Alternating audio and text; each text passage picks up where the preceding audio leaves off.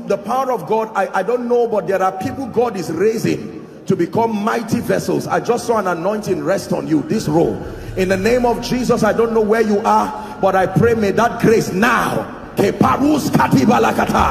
it rest upon you and shift you to a new dimension. In the name of Jesus Christ. Welcome to Christocentric Message. On this channel, you are going to get soul-lifting messages, faith-based content, prayer drills, and videos that would help you grow spiritually. Remember to subscribe to the channel, like the video you are about to watch, and comment on it. Stay blessed. Are you praying? Father, open my eyes. I have come to see. I have come to understand.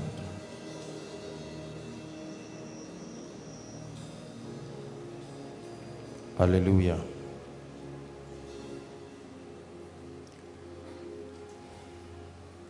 Growth and development, whether it is spiritual, whether it is physical, any process that has to do with the transition of a man from one realm to another never occurs by default. Please take note. This is just to establish something before we get to the word. That means that it is not possible. Physics tells us that, our walk on earth tells us that the only thing that grows automatically is your age. Every other thing must be engaged to grow. You don't have to do anything to add to your age. Once you are alive and the time comes, the year recycles, you are +1, ready or not.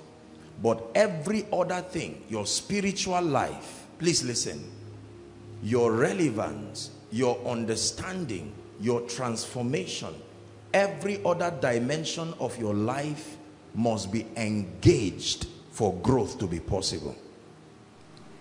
That means that if this gentleman becomes a higher and a better version of himself, you cannot say it happened by mistake. Are we together? If Saul becomes Paul and is mightily used by God, it's not just that God chose him. That growth and that transition happened because he engaged certain truths. I will continue to drum it in this house. Why? Because you see, the principles that make for growth, for impact, and for success are finite. Please understand this. The principles that make for growth, for impact, and for success are finite. They are principles you can piece together and say these are the keys that make for it. It is our pursuit of God and our pursuit of knowing him that is infinite.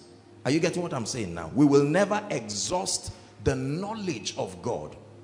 But as far as the principles that make for kingdom relevance, that make for our usefulness, the principles are finite. This should be good news for someone, because it then means that I can allocate time and know these things, so that the only thing that remains in my life is seeking and knowing God, no longer learning principles. A time should come in your life where your entire time is spent in fellowship and growth with God, not trying to be sure whether this is the key to this and that. No.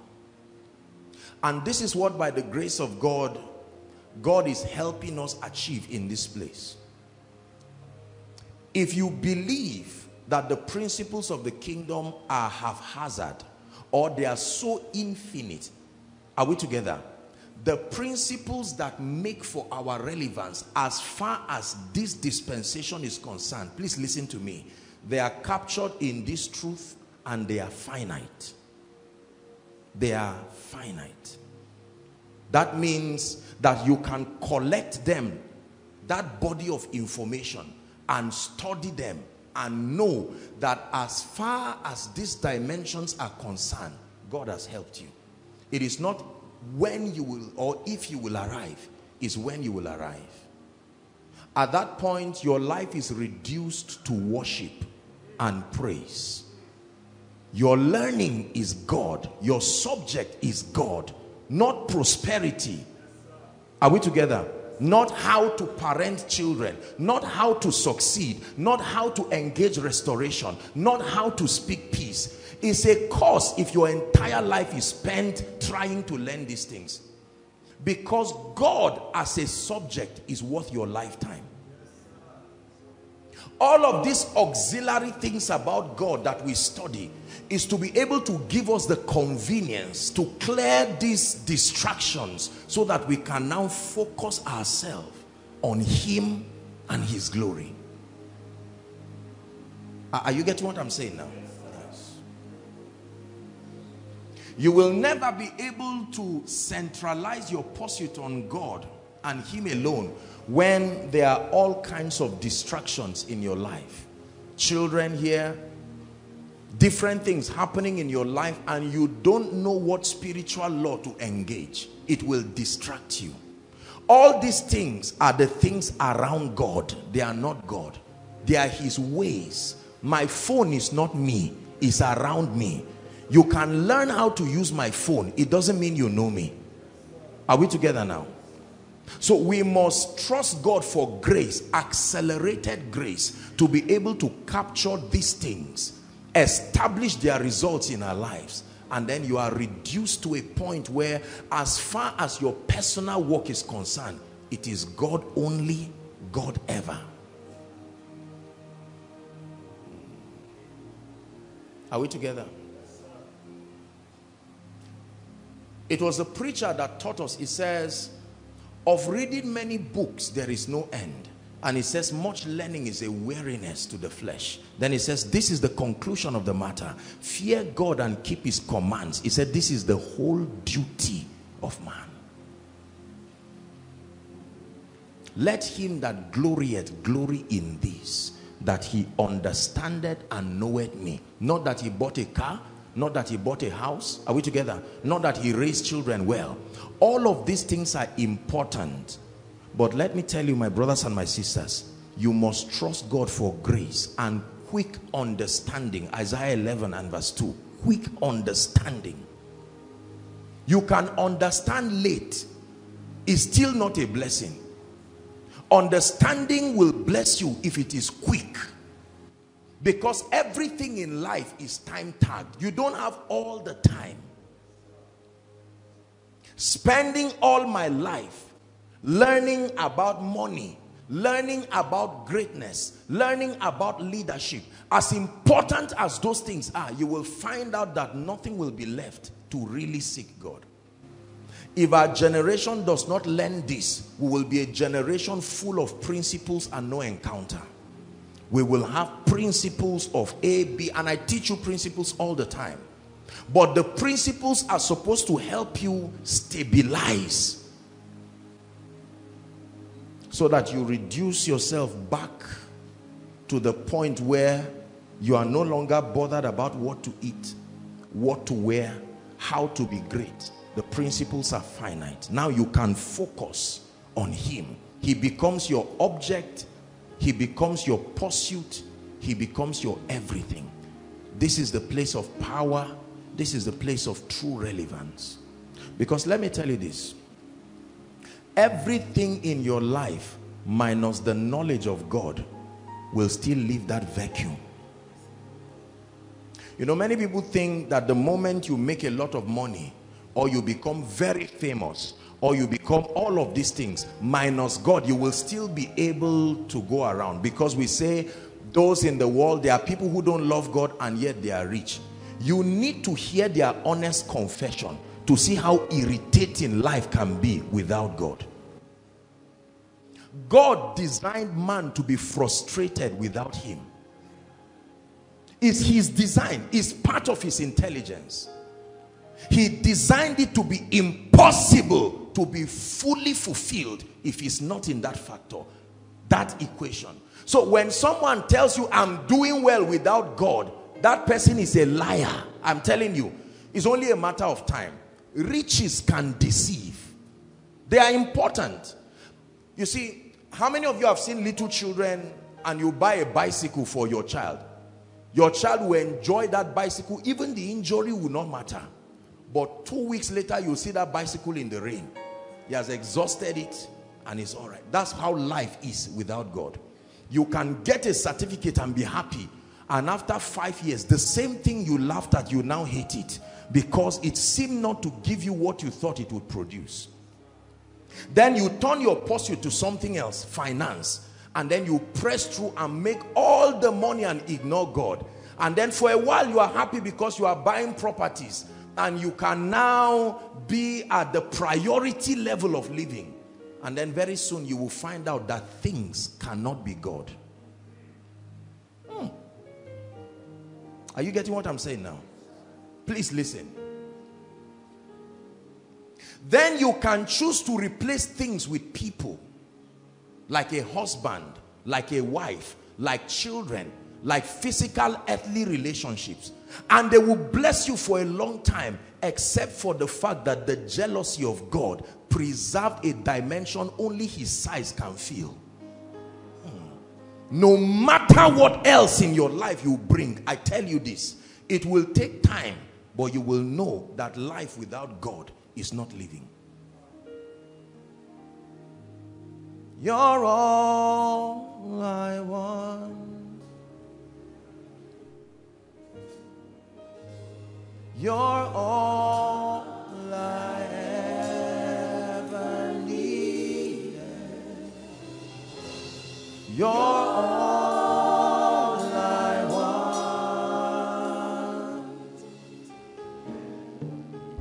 Help me know you are near. Listen, let me tell you how God trains us. When you start your spiritual journey, it is God. Then when you know a bit about him, he will help you to know his ways. And the end of your life should be like the beginning, back to God. So it is God.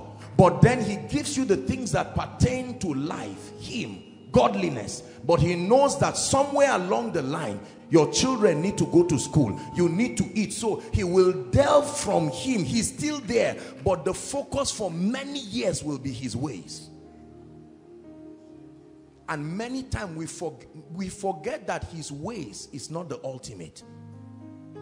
You search the scriptures, for in them you think you will find life, and you will not come to me. Say the scriptures testify. A way leads to somewhere. So when all is said and done with the cars and the fame and the accolades and everything, God says, I kept my part. 5 years of your life, I didn't bother you so much again. Here and there you had encounters, but now that you know my ways, now that you are not thinking about money again, now that you know what it takes to raise your children, can I have my time back? And he said, Lord, I became famous on my way, and I found out that my fame is better than this me and you. I started in innocence, but as I continued, I found out that there was fame on the way. And now I'm no longer interested in you. That's what happens to a lot of people. Even learning the ways of God as the ultimate pursuit is still not the perfect strategy. The ways of God are important, but at the back of your heart, please hear me, the end of your spiritual journey must still be the way you started. In the beginning, God. In the end, God. That's what it means to be Alpha, Omega. So right now we are in a season where you no longer may be having the dreams you used to have again. Remember those times, it was not about principle or anything. You were not seeing any attack. It was just all of those encounters. And it seems to be suspended for a while to allow you to be relevant within the context of your... It's not backsliding. He's showing you his ways. Sometimes some of you will still go back and say, Lord, I want it before. He says, I know. I'm waiting for you. at the other side. So that means if you focus on knowing his ways, it's proof that you really want to meet him fast, so that you will finish with these matters and it will give you room to say, Lord, I'm done. I didn't know that I can be established fast. By the grace of God, I do not have to cry for what to eat again. I'm not coming to you complaining about an attack. I've conquered that. I've found the keys that give me victory. Lord, I am here with you for fellowship. What do you want, son? You. Give me you. Everything else can wait. Give me you. I hope I'm not too late. Lord, give me you. Lord, give me you. Lord, give me you. Lord, give me you. It is not only being an unbeliever that can keep you away from God. Lack of quick understanding can keep you away from God. You will be close to him, but not with him.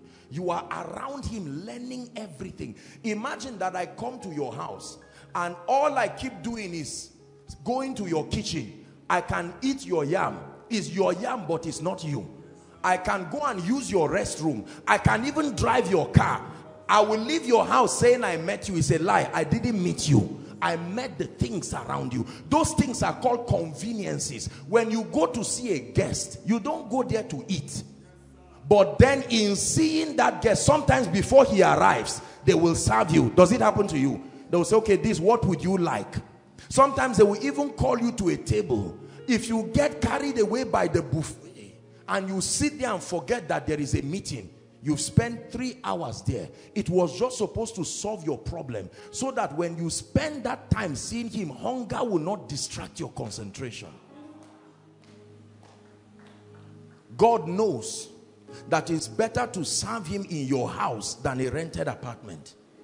So in as much as you start there, you say, son, let me show you my ways. Not to compete you with Bill Gates. It's a foolish agenda. It's a purposeless, kingdomless agenda. There is no glory to God competing with Bill Gates. Well, that's not your assignment. Your assignment is to rise to a point where the ways of God are mastered, so that you reduce. Look, my brothers and my sisters, listen to what I'm teaching you. The ways of God are powerful, but if you stay there, you will not know God. And at the end of it, you will live your life in a void that will frustrate you. I asked for children, you gave me children. I asked for a job, you gave me a job. Listen, I asked for promotion, you gave me promotion. I asked to be a celebrity, and you took me to the nations. I asked for money, you gave me money. I asked for dollars, you gave me dollars. I asked for revelation, you gave me revelation. Listen, I asked for word of knowledge, you gave me. I asked for miracle power, you gave me. And then after all of that, God steps back, different from everything you've had, and say, I'm still here. And many times we say, Lord, do I really need you again? Do I need you? Whatever I cannot do, I can outsource. I have the influence. And God stands back and says, was this all I meant to you? Yes, it is true that I am the way, but I am not only the way. The way is how you start. It should lead you to life. It's a person. The passion with which many people and the slow rate of spiritual transformation is becoming dangerous. It's one thing to be in ignorance, but it's another thing to transit slowly. Time is running and time is fixed. The next 20 years of your life, if you are still learning what you are learning now, is no longer a blessing. Imagine a man of 45 years in primary school. Say, I can make it. Yes, you can make it. There's nobody that says you cannot make it. But you will be sleeping while they are teaching, because your body does not expect you to be at that level. While they are teaching the children, spell this and that, you will be a nuisance to the people, and it will not be your fault. Let me tell you this. The prayer for speed is a real prayer. Most believers pray for speed because they have a passion to make a statement, either to loved ones, let people in my family know I am this. As good as that is, it's not a very valid reason. Speed. That God can establish a man early. What is the purpose of delay? Something, an effect on your time, not you, your time. I hope you realize that all Satan is really interested in is your time. So he uses you to do something to your time. Are we together? The ways of God are very important, but the ways of God is not God. In the beginning, God. In the beginning, God. I am Alpha, Omega. Why am I sharing this? Because we are in the phase of our lives now when we should focus on learning the ways of God first. Please hear what I'm saying. There are many believers who think that every time we teach on the principles of the kingdom, it should be encounters all the way. No, you'll be frustrated. The matters that pertain unto life will hit you and will derail you. No matter who you are, it's not something you can do anything against. You may be wicked to yourself, but when you watch your children ask you questions you cannot answer, it will dry down your life. You see a lot of people who tell you, in 1995, I was the prayer secretary of so fellowship. And right now, the person is not even born again. He said, God was not there for me. I served God, but now when it had to do with God blessing my own family, he left me. And God said, no, you didn't understand the sequence. It starts with me. Then at a point, I step back to let you learn my ways, so that you can obtain the things that need to give you the freedom and the liberty to return back to me. Occasionally, these things can distract you. That's why retreats are powerful, because they take you back. And that presence and that atmosphere, once again, God says, I'm still here. Woe betides a man who spends his whole life chasing things. To look for a car for a lifetime is not an achievement. That at the end of your life, if I say, what did you get? I have 5 estates, 21 degrees, 30 children, 8 wives, chieftaincy titles, traveled around the nation, and God is just waiting for his name, and he's not in the equation of your destiny.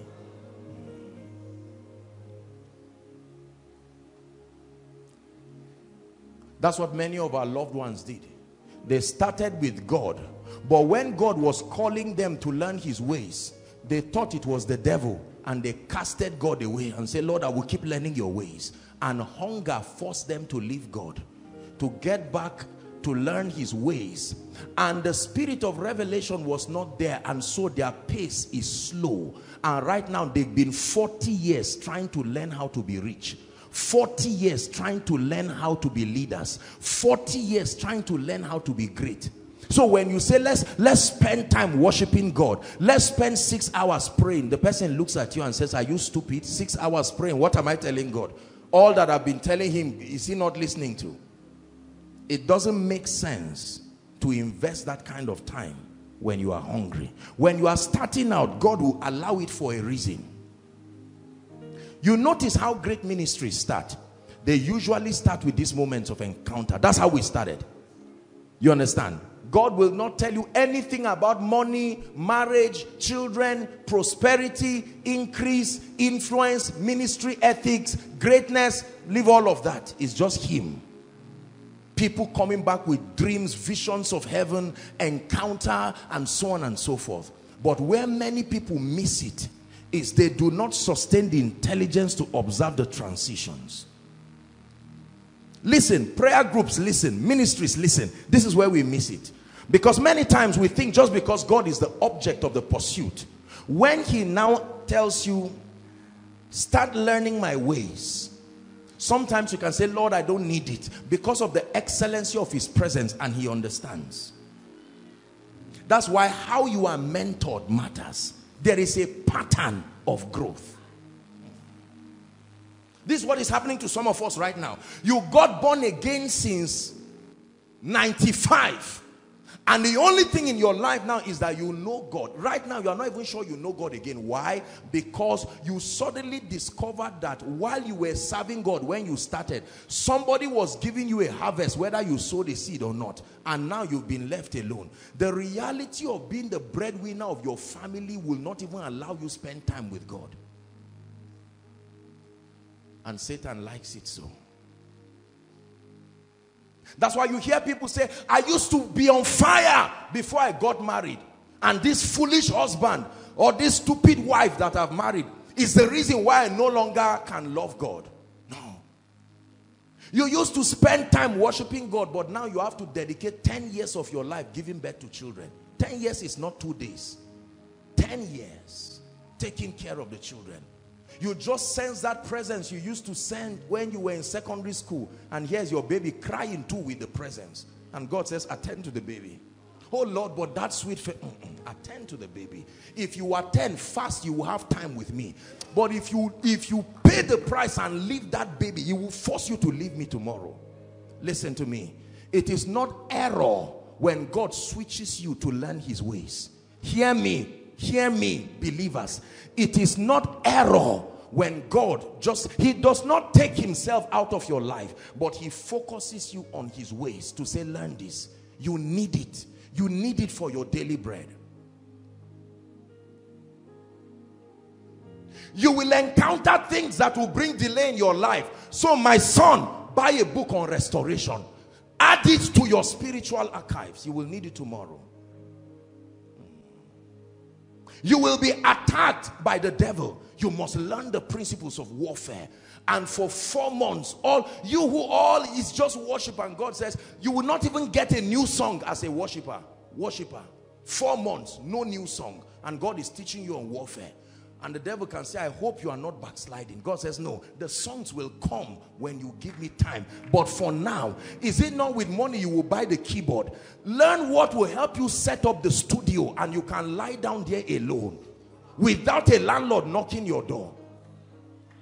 So Satan comes as an angel of light and says, have you stopped seeking God to seek things? And that guilt will turn you back, and time is going. I'm telling you, that voice that looks spiritual is Satan. Masquerading as an angel of light, using the regalia of religion to stop you from learning the ways of God.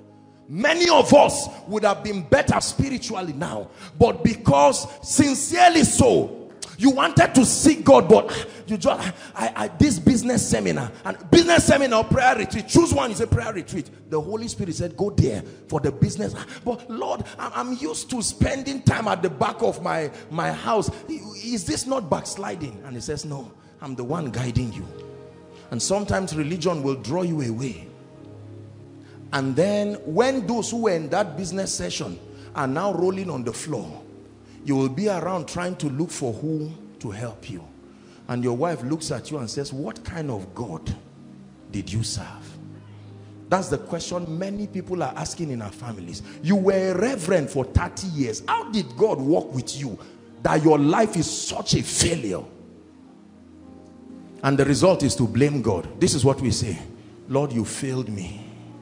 Lord, you failed me. I spent 20 years giving my life for you. 20 years. So you begin to love God and worship God every day. And then sooner or later, all those visions of the presence begin to diminish. And then God begins to say, sweetheart, it's time for you to start learning how to be a wife and a mother. Lord, let carnal things not distract me. I need your presence. God says, yes, he's a gentle spirit. But don't forget that you are going to get married. Learn the principles. And you say, no, I don't need to. Your presence will give me everything. You say, yes, it's my presence that is now recommending my ways to learn. And that person will be a worshiper and a prayer warrior for many years until marriage comes. Then she gets married and the man returns by 6 o'clock. Sweetheart, where are you? And there's a song playing in the other room. And then the man says, what are you doing? Say, his presence. That's all I desire. So why did you marry me? Listen carefully. And then you will now say, this man is a devil. He's out to destroy my life. And Satan says, thank you for giving me a jackpot in this family. He will wreck that family to pieces. The ways of God are his wisdom to guide you so that you can settle the things that pertain unto life, and then you can focus on him. I thank God for giving me this understanding. I am obsessed with balance. I've taught you again and again. Imbalance is as destructive as error and ignorance. This ministry, by the grace of God, we are where we are by the privilege of God's grace, because of the understanding to navigate these seasons. I will never forget Ejimisi, and he will testify. You know, because of the way God started those days with me, and you know all those that were there, a time came when God started teaching me these things. Even me myself, I felt guilty, because all I wanted was his presence. I would go in the night browsing Jewish worship and the mystery of God's presence, enter in a cafe with my floppy disk. If I see anything that looks like Shekinah on an ark, I'm downloading it. I don't even want to know whether he's talking about, just download it. And then a time came when, in a very strange way, the passion began to diminish. I fasted my life and said, Lord, what am I doing wrong that I'm not getting this? And the Spirit of God told me, it's now time to learn the ways of God. I remember when I started proposing some of these things, around those times, you know, I remember I suffered my own share of persecution. A lot of people just began to propose. This guy is backsliding. He didn't start like this. Well, they didn't call me apostle then. I mean, somebody who will pray for hours now is sitting down. You are talking about finances. You are talking about leadership. These things are a sign of backsliding, because if you are really, you should be fresh. I agree. And time. There are many people who were born again before that are not even born again. Hunger will always take Israel to Egypt. It's not the enemies that fight them. Hunger. Listen very carefully.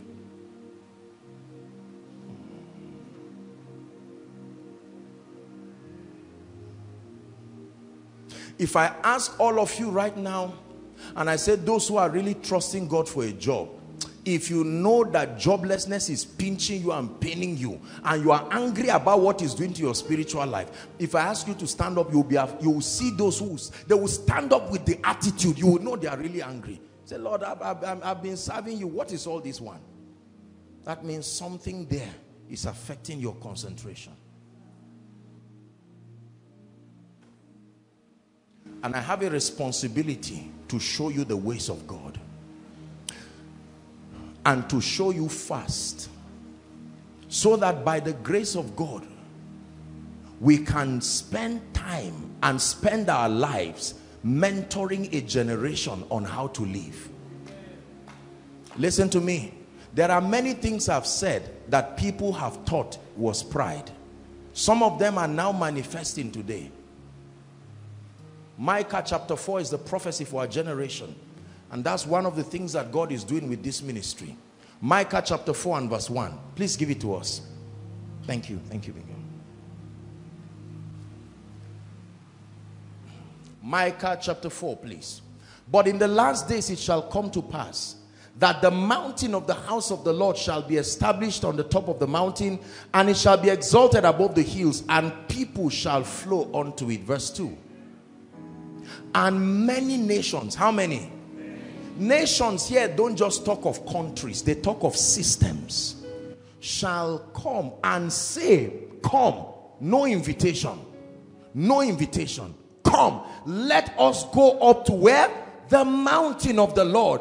To where? The house of the God of Jacob. That means the place of encounter. But we are not going there just for encounter. We are going there to carry over a course we ignored. And he will teach us of his ways. The God of encounters. We encountered him, but we ignored his ways. But now we see a mountain that has both encounter and his ways. It says, come, he will teach us his ways, and we will walk in his paths. For the Lord shall go forth from Zion, and the word of the Lord from Jerusalem. A day will come when the pride of men will fail them. A day will come when the imbalance of men will haunt them. A day will come when the inaccurate spiritual pathway that people are taking will show. And God is building an ark and telling you a flood is coming. When Jesus called the disciples, look at how he trained them. He called the disciples and started by doing a little introduction of himself. Then he stopped and started teaching them his ways. Let's go up the mountain. And he teaches them the beatitudes, the ways of the kingdom. He taught them his ways so much that one day he said, who am I? Who do men say that I am? They say, thank you. Because this thing has bothered us too. We have learned how to be the light and salt, but who are you?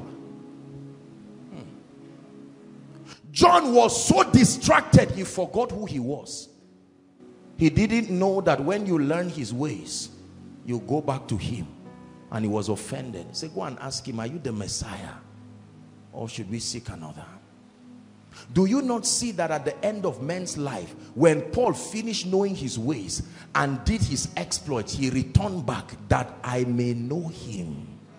It's a principle. Paul did everything. I've learned them. He was in the wilderness of Arabia for 18 years. Learned the ways of God. When he was ready, he said, let's go. They killed him. He took himself back to life. And got up and finished everything. And at the end, he said, look, this is it. But Lord, that I may know your ways. Moses was at the backside of the mountain. The progression, an encounter. When he encountered him, God said, take your attention from me. Let's go to your rod now. This is about the wonders you. And Lord, I'm looking at you. Forget about the burning bush. You have seen me. But let me show you what you will do with this rod. And the attention went from the bush to the rod. And he trained him on that rod. He said, now stand up. Leave me. Leave the bush and go somewhere. You will come back. I will meet you again. But for now, you would have stayed there and circled that bush and said, I will die on this bush. Oh, your face, oh Jesus. When Jesus appeared unto Saul of Tarsus, he gave him an encounter. Then he says, go to the house of Judah. Wait there. Someone will come and begin to guide you on the ways of the kingdom. Ananias came and he was filled with the Holy Spirit. His eyes were open and he started learning by revelation. And when he learned at the end of his life, that I may know him. John the Beloved started like the apostles, knowing him. And then later, he learned his ways. By the time we get to the end of John's life, it was full of encounters. This is the record. That God has given us eternal life. And he begins to talk about the divine life. Then in the Isle of Patmos, I was in the spirit on the Lord's day. And I have seen him again. He told me, you will see me again. I will come to you again. You need to know this about the progression of growth. It's a powerful secret. It starts with him. And then when he starts with you, a time comes, he says, now, just knowing my face is not enough to solve the matters that relate to life. Therefore, I will, like a preliminary course that you will take in another department for a while. If you go to that department and remain there, you are supposed to take the course, get the knowledge, and return back. I don't want to spend my life even doing ministry, because ministry is not an end, is a means to an end. The end is him. Listen to me. This will help you to know why week after week we continue to dispense the mysteries of the kingdom. And every once in a while you will find out that we'll have extreme moments where God's presence will come mightily and just interrupt the service and allow periods of extended worship just to remind us, don't be distracted with the ways. And then he will step back again. Let the teaching continue. Those who follow that path are beginning to see certain results in their lives. You can have the luxury today to lock yourself, and you and your children can serve the Lord. As for me and my house, he says, we will serve the Lord. You will not serve the Lord when you are hungry, because a borrower is slave to the lender. The rich will rule over the poor. Please listen to me. Many believers miss it at this point. They start well with God, and then when the Holy Spirit begins to tell them, now it's time for us to move to begin to understand the ways of God, they think sometimes it's an error. No. Why should I buy a book on relationship? I need books on his presence. Why should I buy a book on management? Why should I buy a book on church growth? I need a book on heaven. Mine is just heaven. And God says, it's true, but just calm down. Let me show you my ways. Lord, I know you are going to call me, and because of the encounter I'm having, I will have a global ministry. God says, potentially that's true, but that global ministry works on systems. Let me teach you something. Please just amplify. Can you change the sound? I just need something I can hear. Listen. Help us, Holy Spirit. When Joseph came, listen, Joseph was the deliverer of Israel. I hope you know how Joseph delivered Israel. He brought systems that preserved that economy. Is that true? Joseph left them with a prophecy. He said, when you are going out of Israel, carry my bones. He was not just saying carry my dead bones. The systems that kept you here, carry it along. Don't leave it behind. Bones struck of systems and structure.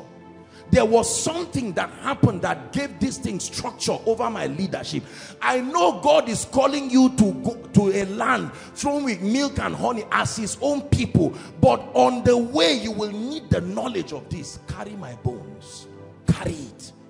Why will you dig a man? It's not because the land was cursed. No. Carry my bones. Carry those structures and those systems. So while you are serving God and you see a book on financial intelligence, don't throw it. Just keep it. A time will come as you are transiting, let it be part of your library. For now you are focusing on God, and God, you want to study a book on marriage, and God said, no, let's continue the 7 days dry fast. It will not always be 7 days dry fast. All the movement of heat and cold in your body, it won't happen like that forever. It's a system. You are in a season where he's exposing you to himself.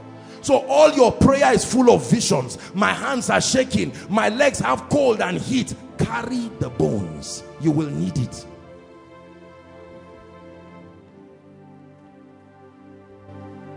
A day will come when the shaking will no longer be there. A day will come when you will not be falling around the way you used to fall before again. A day will come when, for a strange reason, the strength for 10 hours in prayer will not be there, and you will search your heart and it's not backsliding. Remember that God must be the governor and the coordinator of your growth, not religion. You allow men, they will delve you into error, sincerely so. I watch with shock and I watch with pain in my heart the way so many young people, especially in Africa, continue to corrupt this part of growth. They leave Joseph's bones, and when they get to the wilderness, they do not know how to call for bread again.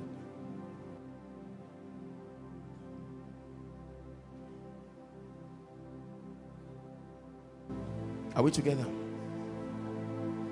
This ministry, by the grace of God, runs on systems and structures, and it has afforded the opportunity to serve God and serve his purposes. I can imagine the level of distraction that would come into my life if all I focused on was just his face and I ignored his ways. Let me tell you what we would have done. By now I would have carried an offering basket and walk around and say, I'm hungry, I love God. Have you been blessed by my anointing? Yes. Pastor Alpha, you, all of you people here, it's 1 million. I'm not, it's not as the Spirit leads. It's not that I'm bad. This is how we carry over in life. A day will come when your wife will tell you, what kind of a man of God are you? And you will get angry. And all of a sudden you will start choosing where to go and minister. There's one powerful campus minister. Campus, how much are the students going to give me? Campus minister to many zealous but broke students, and the Spirit of God is saying, I want to birth a revival on that campus. But you look at your pocket and it says there is another ministration is happening in the US, and I mean the priority service from Nigeria to US alone is enough to bless you. There's no hearing God again. And all of a sudden you leave those poor people and a revival is destroyed because a man did not understand the ways of God. Imagine that I went to honor ministrations today because of the honorarium they give. It's a terrible thing. You don't have, you will be angry. What of the ones that cannot give you anything, but you know it was the will of God? After you finish preaching, you see what they give you. I say, how much is this? Say it by yourself.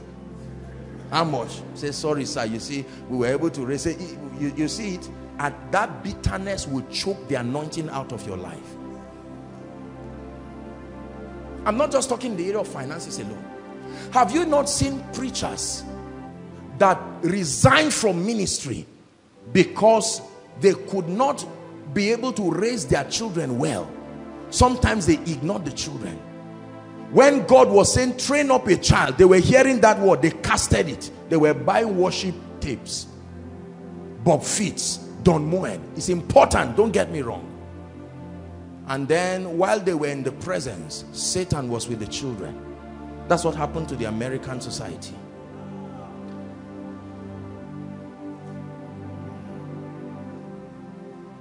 When God teaches people certain things, he said, teach your children, write it.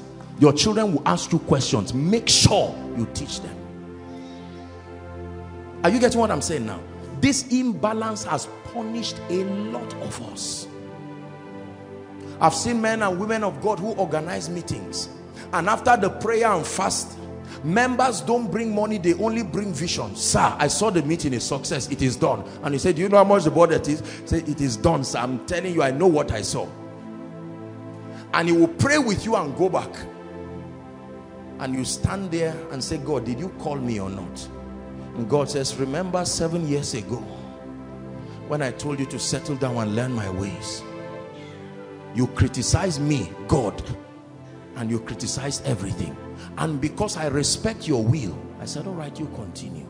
And now the deficiency of knowing that way of God is telling on you now. So you are anointed, you have encounters, but you cannot build a church that works because you know nothing about leadership. You thought it was unnecessary until while you are preaching, someone is fetching the money of the church. And you think that God is that dull to have allowed it happen. You're not knowing his ways. Then you find out that you never can be able to have up to 100 members. What is wrong? I'm anointed. I just came back from heaven. Members say, so what? You will continue going to heaven and coming back and finding out that there is no growth because something about the system is not there. So when Jesus was born, at age 12, he was in the temple learning. And then at age 30, he comes to be empowered and begins to do ministry. And then he returns back to God from where he came. It is God, his ways, God. Listen, God, his ways. His ways does not mean you will leave him. It doesn't mean you will not pray and you will not fast. No. But God, because you are governed with time, you cannot do everything at the pace you started and have the time to. It takes time to learn. You may pray 10 hours every day, an instruction from God, for 5 months.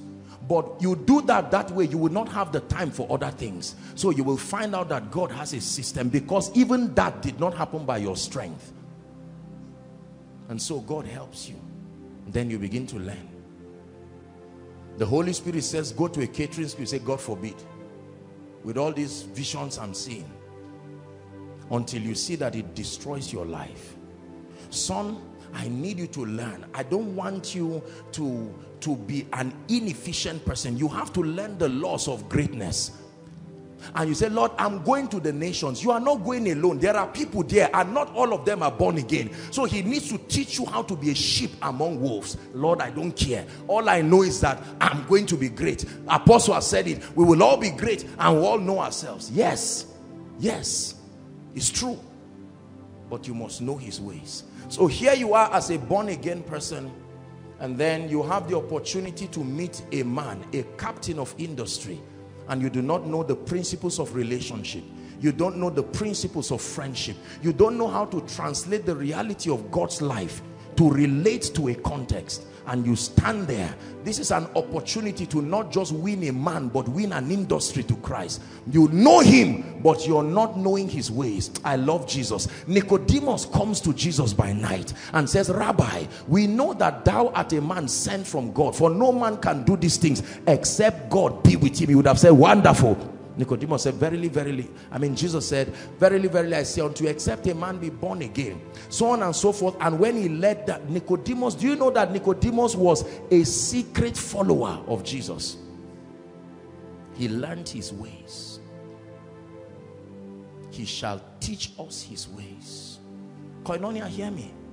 You must understand the way God is training you. Sometimes you see us sit down, and for over 1 or 2 months, all the emphasis is on finance and the rest. And sometimes I can almost discern that when these teachings are coming, here's the spirit of religion again. 2 months teaching on money. Is money everything? We need the presence of God. I see the joy on some of your faces as soon as I stand and I say, the Lord is showing me something, and someone is shouting, you know, people just, this is Koinonia. Now these are Koinonia, not this backsliding version. And you keep allowing the spirit of religion. You see, a student does not define the curriculum. No, your job is to sit in the class with your heart open. Let every other name fade away. Jesus, take your place. Let every other name fade away. Let every other name fade away. Jesus, take your place. Let every other name fade away. Listen, you will thank me for what you are learning, because you will pastor a people who are balanced. After service, they have cars to go back home. They have houses that they can serve the Lord in. They have influence enough to bless the Lord. Yet in the midst of it, they will roll from pillar to post.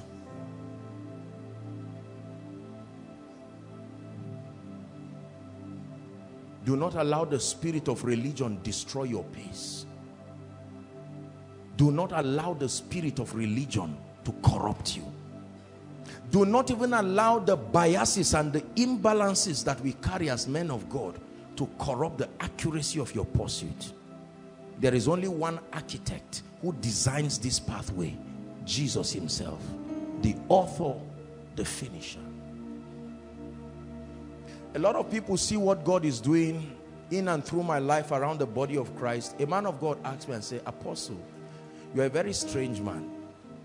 There are different churches that you can go to and minister. How do they accept you? Is it that they don't listen to your message in other churches? For instance, maybe a very conservative church. I can finish a conference there right now, and the very next meeting may not be as conservative as. Is it that they don't know? It's not usual for people to receive guests like that. And I tell them, there is something he taught me about the body. It's a mystery. Your results show what you know or you don't know. When the body receives you, there is a grace, there is knowledge that has come. This is what I'm teaching you. So you don't become a Christian that will, because of your imbalance, as a man of God, you join the campaign of fighting every other person too. Who are you for? Paul or Apollos? Are you seeing that now? And many of us are being raised that way, sadly. Oh, I am not this man of God. This one in this country is my papa. This one is my this one in my... And you join the campaign of fight. Whereas there is something you can know. And the gates of the body as an entity can be open for you.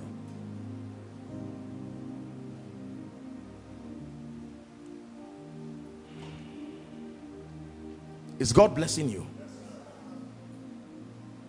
This is what you are learning, my brothers and my sisters.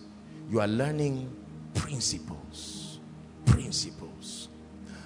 I bless the Lord for granting me the grace to be the one teaching you this. Because see, if I didn't walk in the anointing, it usually will mean that I'm trivializing those things because they are not captured in my life. That's why it's powerful to be balanced, because your teaching will be believed. You have a system of defense for every dimension. Hallelujah. Tomorrow, I'm in Mina. Sunday, I'm in Mina. Monday, I'm in Abuja. Tuesday, I'm in Ebonyi. Wednesday, I'm in Ebonyi. I'm coming back on Thursday. Imagine, let's be honest, in the name of honesty, imagine if I had only 2 clothes and 10,000 naira for Chisco transport. Do you, please, is this not, I just want you to think sincerely. Do you know how I will be forced to manipulate those people? I will carry the anger of my pain and say something God did not say, and preach something God did not preach. Not because I am bad.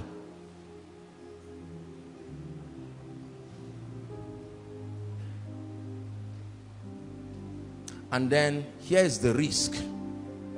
All through the road in the night, 12 hours, you preach back to back, 12 hours. You are back, and then everything starts again. It's not a blessing. I can tell you it's not a blessing. You will never be able to have time to seek the Lord. Imagine that you want to have a Bible study and commit yourself, and someone is quarreling and they are raising their voices and distracting you. You are in a vision, you don't even go far, you are back because the noise. Koinonia, let me tell you what God is making out of your life. You will love what you are becoming. You may not love the training now, but my brothers and my sisters, listen to me. God's integrity is back of what is happening to you. And a day will come, people will look at you and say, sir, why are you such a man of God? What's responsible for the balance and the depth of efficiency? And you will tell them, let the wise man not glory in his wisdom. Let the strong man not glory in his strength, and let the rich man not glory in his riches. But let him that glorieth glory in this, that he understandeth and knoweth me. My journey starts with God, but I'm careful enough to observe the things that he's teaching me that will be responsible for my results, and it will recycle time back to help me serve the Lord. There are times that I prepare an average of 18 to 20 sermons per week. 18 to 20 sermons per week, aside from specialized sessions and counseling sessions. You ignore this that I'm teaching you, a day will come you will not have messages again as a man of God.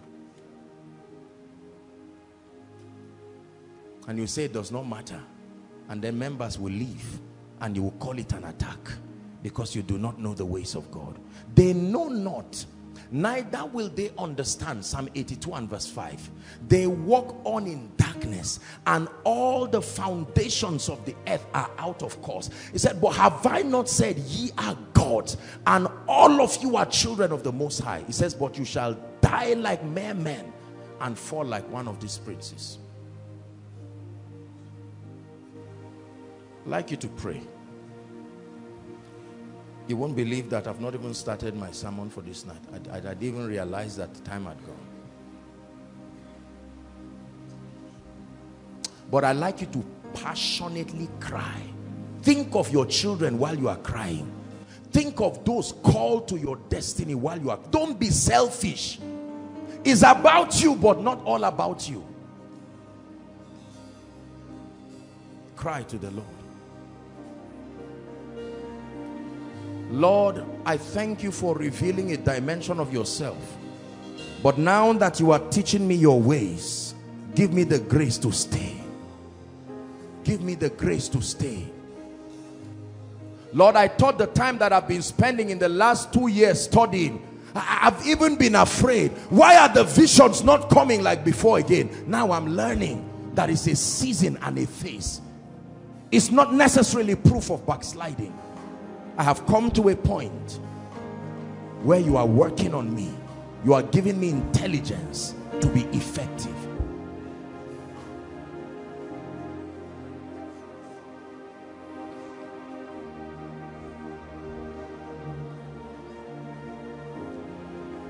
Please pray.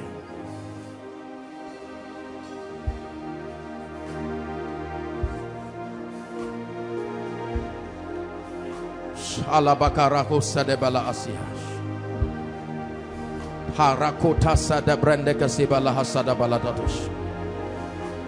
want to inspire a generation to reflect you correctly.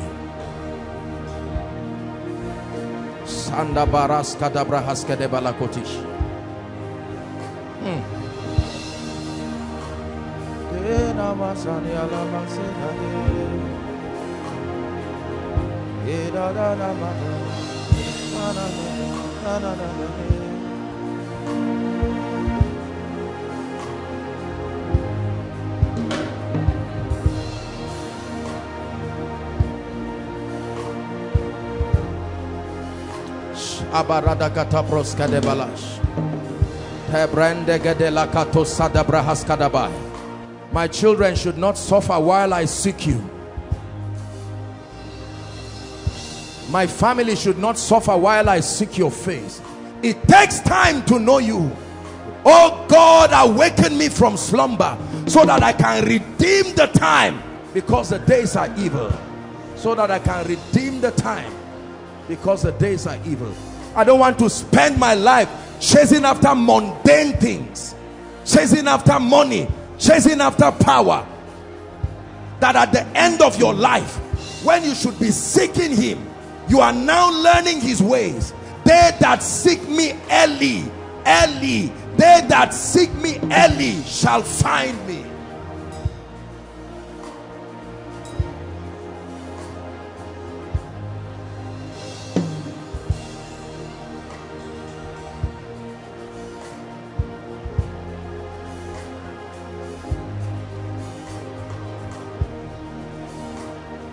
Hallelujah.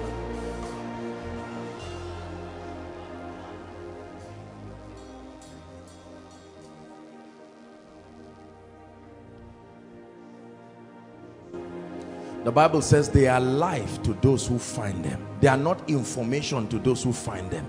They are information to those who hear them, but they are life to those who find them. The kingdom of God is like a pearl that is missing, and someone lights a candle and begins to sweep that room, and when he finds it, the kingdom of God is like a treasure that a man finds gold in a property and goes to sell all he has to buy it. There are ways to redeem the time. Listen, let me tell you. Look at me. In the 60s and the 70s, people took jobs for granted. Right from 500 level or 400 level, you could come with jobs. Nobody knew that today will be an information age, a digital age that will replace jobs. So people had the luxury to not focus on some things, but times have changed. And the sons of Issachar, there is a generation of Issachar that had the understandings. The fact that God is not doing a thing the way he did 30 years ago does not mean he's not the one doing it. Listen, let me teach you this. For every dispensation, there is a strategy.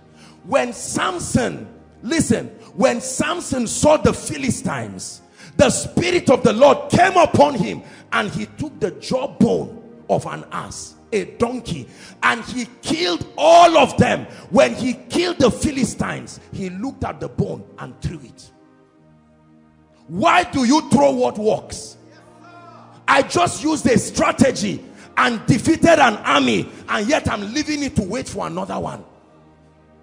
Many of us will hold that bone and idolize it, and even when the bone has no life again, you will keep moving with it. One time he will tell you, let the people go through the water. Other times he will tell you, stand still. There is always a strategy for every generation. Don't borrow a strategy that is not applicable. Joshua had to wait. What is the strategy to bring down Jericho? And he said, this one is not about warfare. Let the priests lead the way. This is the strategy. There are times that the men of war would lead the way. There were times it was not just the priest, the worshippers. What is the strategy for this generation? Do you know? Or do you believe it's the same strategy for everyone? It's a joke. God, who in sundry times and diverse manners spake to us through the fathers, hath in these last days spoken to us through his Son, whom he has appointed to be heir over all things. So there was a time, in sundry times and diverse manners, he used a strategy. But in these last days, there is a strategy. Just because a strategy worked does not mean God is interested in using it again. Give us this day, not give us once and forever. Give us this day. For every day there will be a strategy. Oh, Elijah, for a while it will be at Brook Cherith. That's the strategy for your survival. Position yourself at Brook Cherith and a raven will come. But the brook is dried up. Elijah, hear the word for another strategy. Otherwise you would die at Brook Cherith. Whereas God has relocated your blessing through another strategy. You held the jawbone of an ass. It killed in 1960. It killed in 1970. But the arsenals of hell changed their strategy. And we refuse to go back. Because we learned the principles very slowly. And we ignored the presence.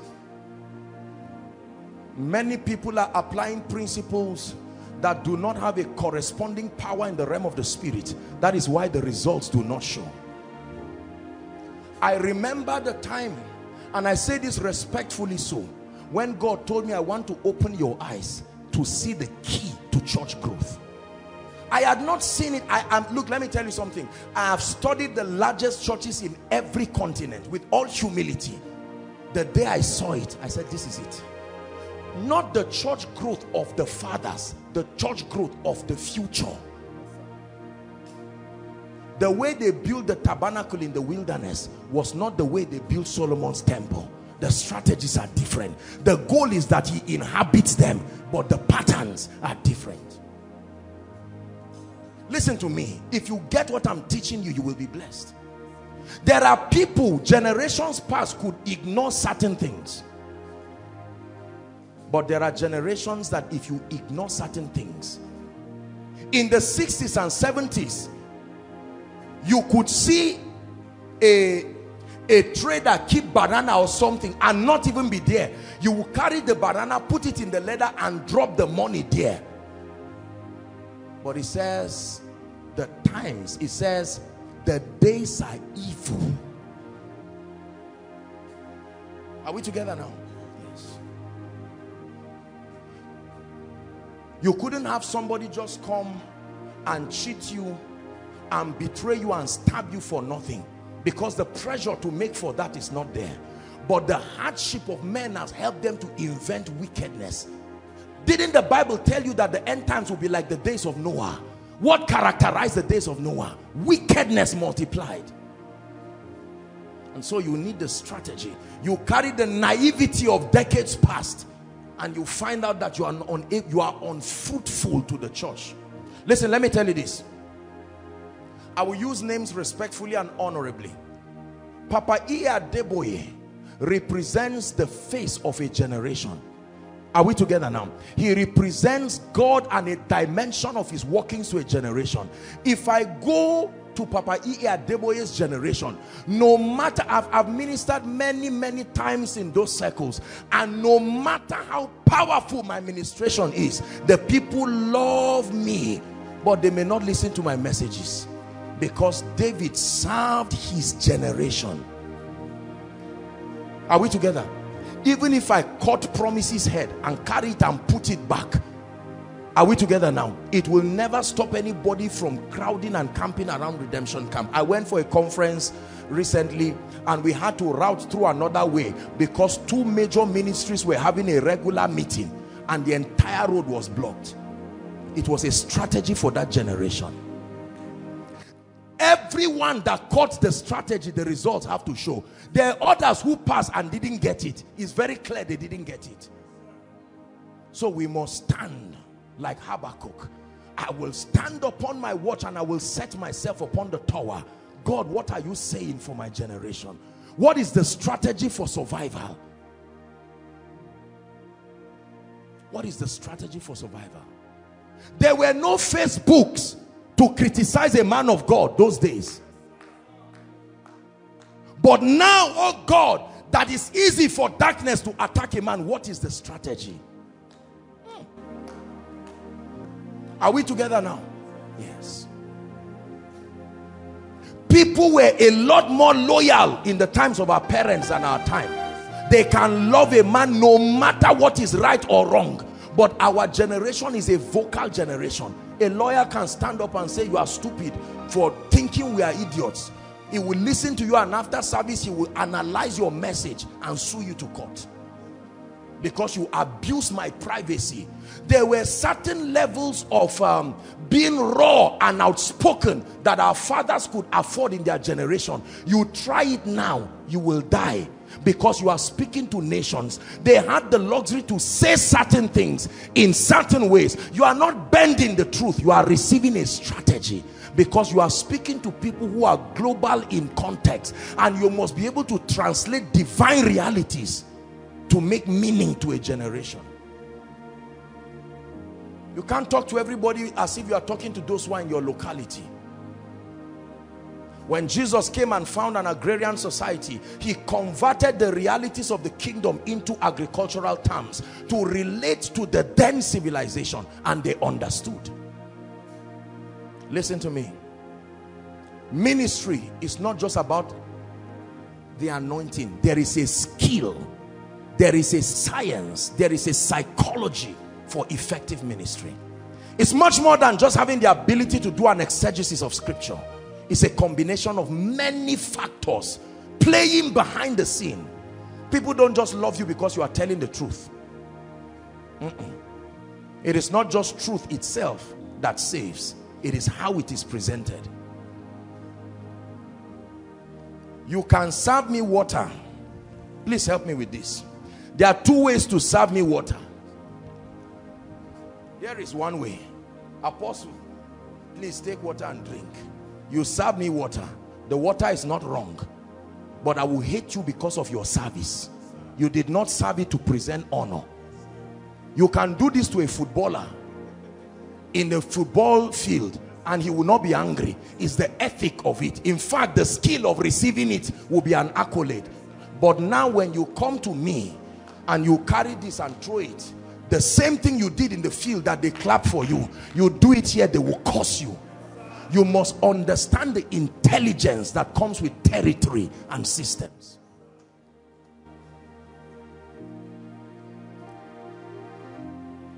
Oh dear, this is not a pastor's conference. Please sit down. In the name of Jesus, sit down, sit down, sit down, sit down, sit down. The spirit of this prayer and fasting is upon me.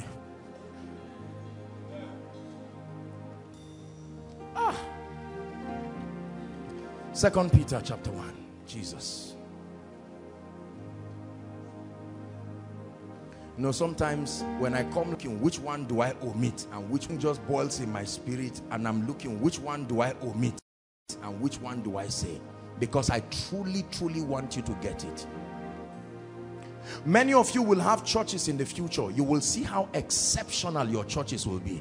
Yes, yes, yes. The grace that is upon you is too much for a member. No, God is training you. I mean, no. This is not the grace that just keeps you. You are representing a nation and a territory. So you are listening for the sake of nations that might not be hearing now. 2 Peter 1. Help us, Holy Spirit.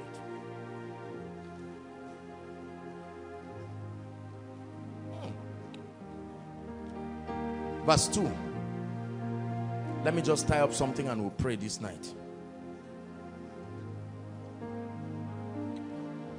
Grace and peace be multiplied unto you through the knowledge of God and of Jesus Christ our Lord. Verse 3. Read with me.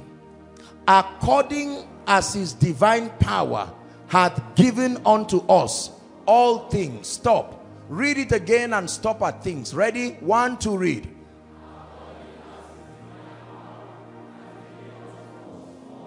One more time.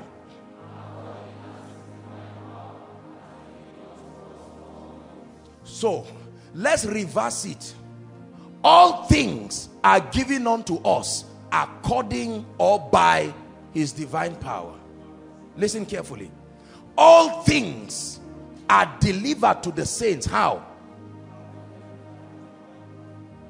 Faith is only a connector to his divine power. The system that makes for reception in the kingdom is the agency of his divine power. As powerful as faith is like a funnel. Are we together? The funnel connects the container and the one you want to put under. So that's what faith does. Faith in itself does not produce miracles, does not produce breakthrough. Are we together? Faith, you know, is just your conviction and the action you take to validate that conviction. Are we still together? So the Bible says, according as his divine power. Let's walk this a little tonight. That means there are results if I see arrive your life. The agency that made it so, regardless of what principle you obeyed, the principle only made way for his divine power. If his divine power cannot be released, there is no performance. I don't know if you get what I'm saying. Yes. Let me give you an illustration. Look up, please, everyone.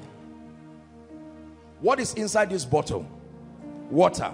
I hope you know that there are different ways to package water. Are we together? Now, let me interpret this. Every time you are thirsty, what quenches the thirst is water. How it comes may be different.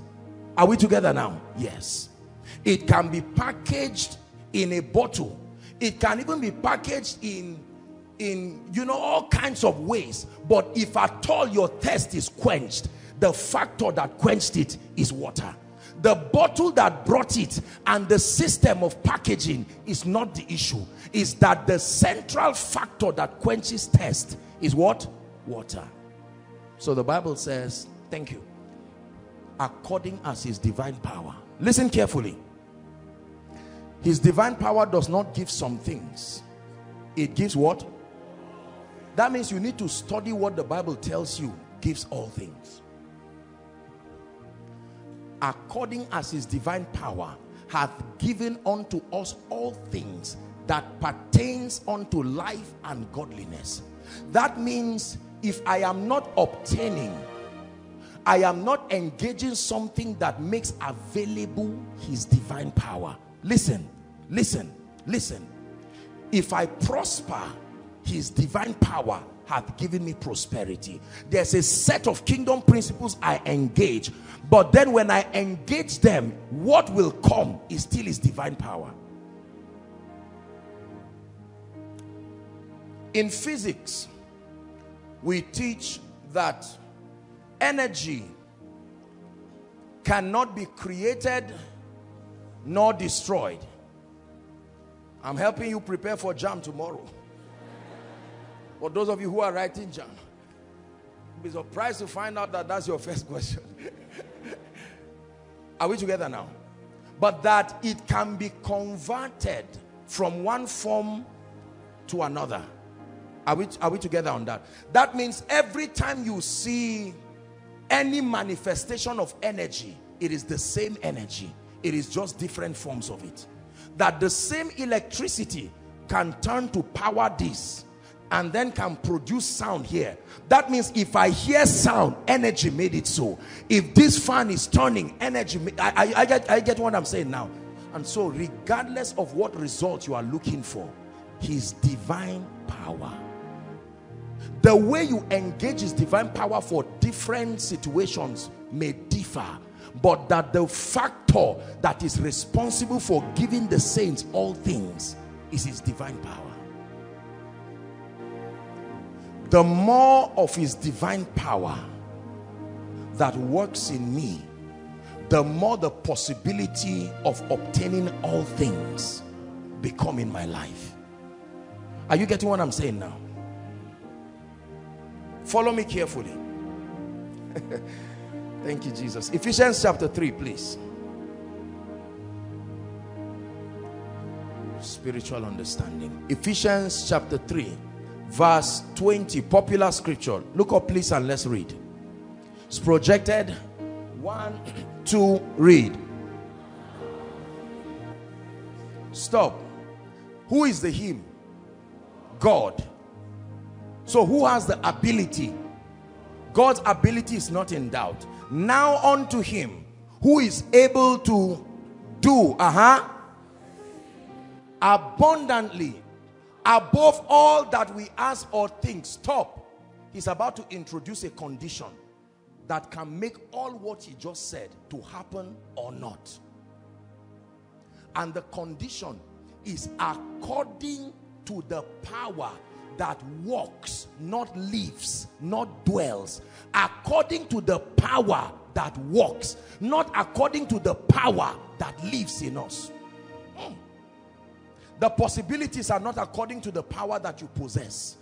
It is the dimension of the power that is released.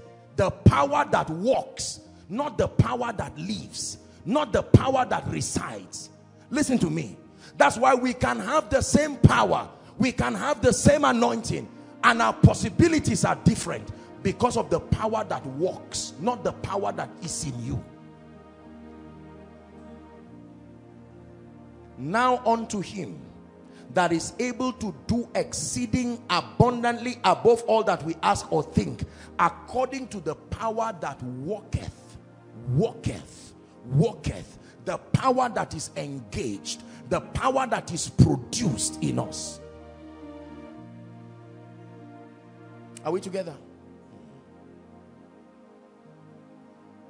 We can have the same Holy Spirit, but the power that is released through Sister A, Brother A may differ.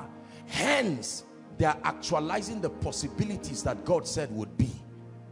Many times I have found out the issue is really not more power.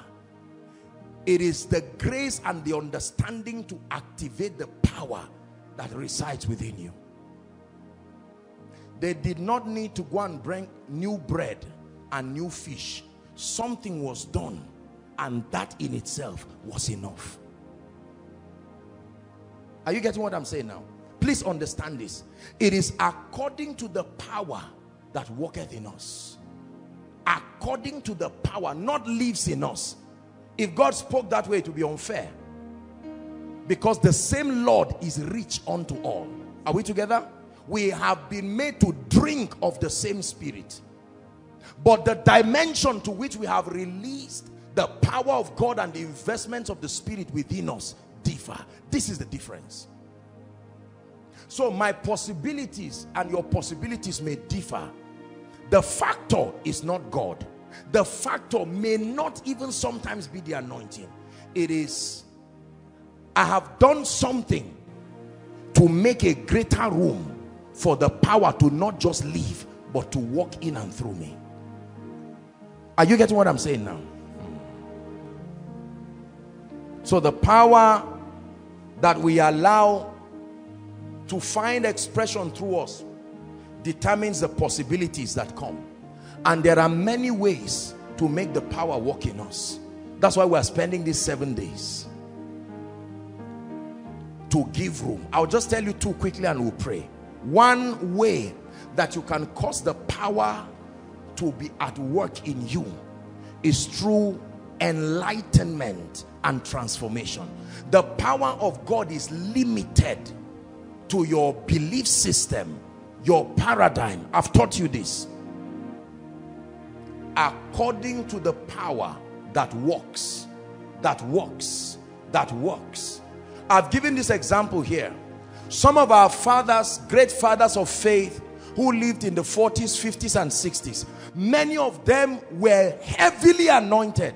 But because some of them did not go to school, some of them could not speak many languages. Are we together?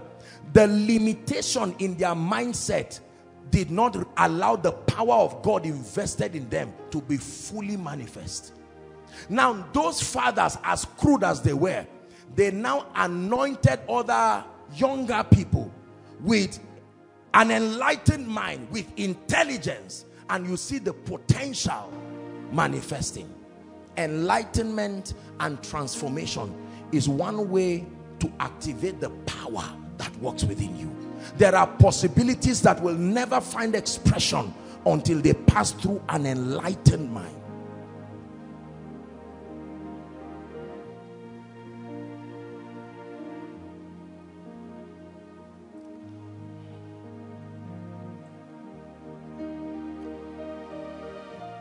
We'll soon pray. Come, Sam. Please look up, everybody.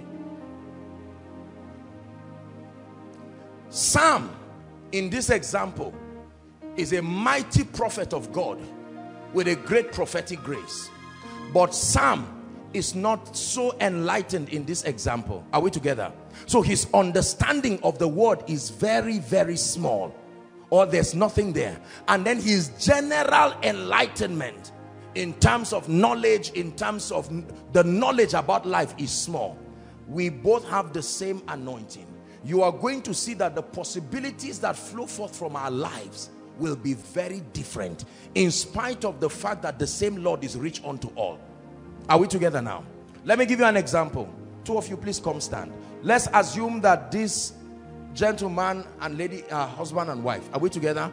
Now, the Lord is revealing to me. Watch this now. Sam can come as a prophet. The divine power is at work in him. And Sam can see a horn on this girl's head. What did he see?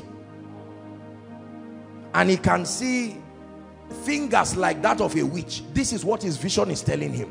There is no enlightenment to properly translate what he's seeing to the edifying of the people. So he will announce it from the limitation of his mindset. His sight was correct, but the divine power is limited. And he will just say, Madam, you are a witch and you are a devil. Oga, you married a witch and you've been smiling. Why will your business move forward? And he can even recommend that the way forward is what? This guy has misrepresented what God can do. God can do better than that. But because he is anointed but not enlightened, there is so much power in him, but very little is working. Are you getting that now? The only power that is allowed to work is the power to see. The power to interpret is not allowed, because enlightenment did not activate it. Now, this guy is still a prophet of God, but he will keep destroying marriages in his church, for instance. Are we together now? Now, stand again. I have the opportunity to now prophesy. And I'm not only anointed, I am enlightened, meaning that I understand the systems and the ways of God. Are we together? The moment I see a horn on this precious lady, listen, I know that there is a difference between bewitching. There is a difference between being a witch, and there is a difference between being manipulated by darkness. When I see this, my understanding helps me to interpret it well. And so I know that the problem is not this lady. She may be connected to something territorial that God is trying to show me. So I separate the influence from the person. Now more of God's power and possibilities can now flow by reason of my enlightenment. And by so doing, I can set this lady free. Are we together now? And then I can redeem this family. Still yet, I can even be more enlightened. And after I deliver them, I know that there is a dimension of deliverance that is not conducted. It is preached. It's called deliverance through knowledge. It is not enough for this lady to be delivered from the spirit influences. I've taught you this. She must be reoriented to understand the ways of God, to know who she is in Christ, to help her understand the principles that make for victory. 3 approaches, same anointing, his divine power. He's able to do this according, the power lives in us, but how much of it works in you? That will determine your result. So when your mind expands, more of the power of God can flow through you. Many times people come to me and they say, Apostle, more anointing. I say, what exactly are you looking for? Say, result. I say, do you really believe that if I pray for you, they don't even listen? They say, yes, sir. Just do it. And I say, How many people prayed for you? A, B, C, D. Did anything change? No. That means that you are like a tap that has refused to open. They connected you to a dam, but you have limited the water to come by drops. Are you seeing that now? So you are wondering why a bucket has not been full even after 2 weeks, because the water is limited to the opening. If I can help you open the more, you can fill the same bucket. You don't have to change the reservoir. That expansion. And when there was no more vessel, the oil stopped. That's why we need enlightenment. Just because we are spiritual does not mean we ignore enlightenment. You can see how, for instance, God saves this marriage. Otherwise, if this enlightenment is not there and I don't interpret it well, this man will go. Do you think, will you eat your wife's food if you hear that kind of blind prophecy with no interpretation? And then she brings all kinds of things. Fish, mermaid spirit, fish. Say, you now brought the one from the sea for me this night. You would have even brought cow or something. We continue to make a fool of God's power because the enlightenment that makes that power a blessing is the same thing like power coming from NEPA or NITEL. Are we together? And then you have a wire just cut and somebody just touches it. It was not channeled properly, and so it is not controlled well. This is it. You can be a pastor heavily anointed, but because of the low level of your enlightenment, the power of God may not be able to flow. Did you know? Let me tell you something. Many dimensions of the Spirit of God that is at work in my life is at work in the life of many people, especially young ministers around, and people hate them because there is the same anointing. The interpretation and the system of dispensing that power has been refined through enlightenment, so that I can let the power of God flow in a meeting, and I can let it flow in a way and manner that relates to the thinking of that ministry.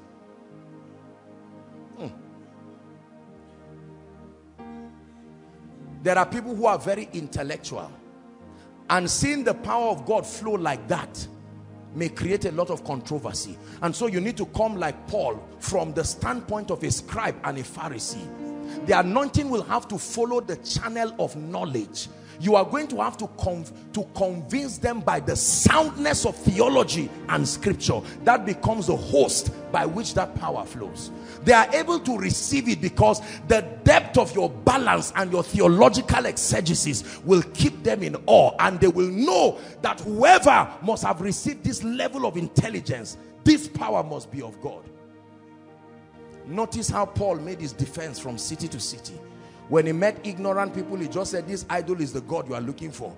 When he met intelligent people, he said, no, don't call, I'm a Pharisee. I'm a Pharisee. I'm learned. Everybody say enlightenment. It's very important. You don't go to talk to a team of business experts and entrepreneurs and great people around, and you just stand and say, don't worry, just use your heart. Right now, as I'm speaking, somebody is going to shout, don't worry, you will not understand, you are unfruitful. They will drive you out of that place.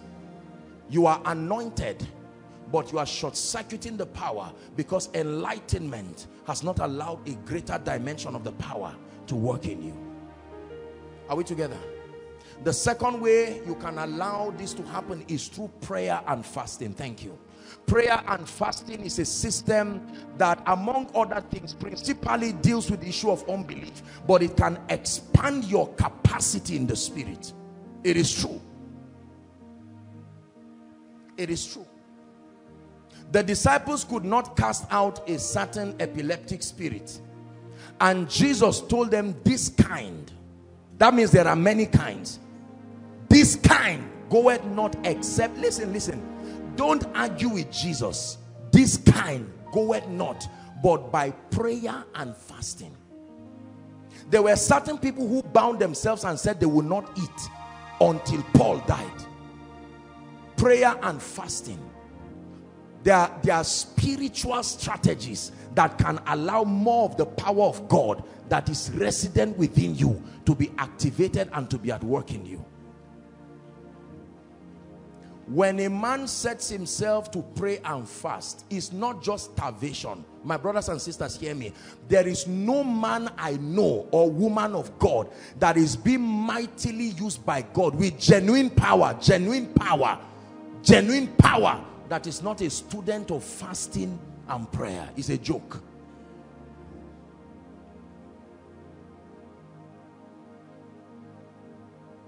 There are certain spiritual loads you cannot carry until that stamina is there. Oh God, give me, and God says this thing will drop and crush you into pieces. But when you get to the place of prayer and fasting, it's like walking out. You may not know the changes are happening to you, but you just continue. So while you are praying and you are fasting,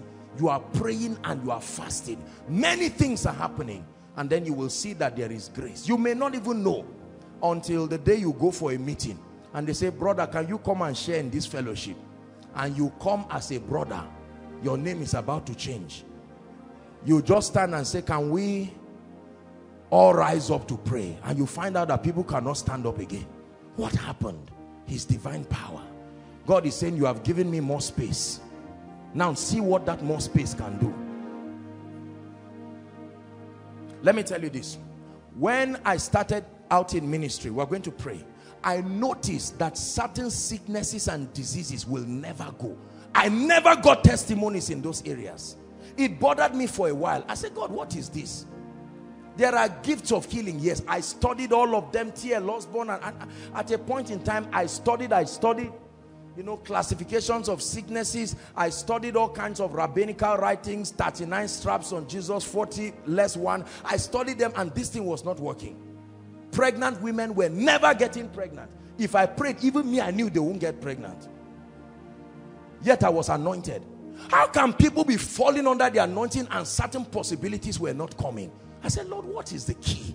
And then God called me and said, the anointing is there, but your capacity is small. I said, I know the key.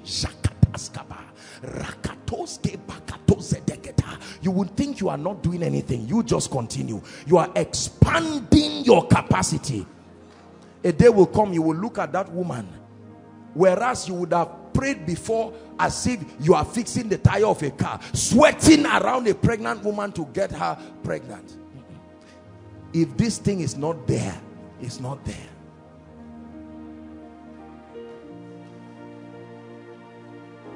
Jesus looks at the epileptic patient and rebukes a deaf and dumb spirit, and it's done.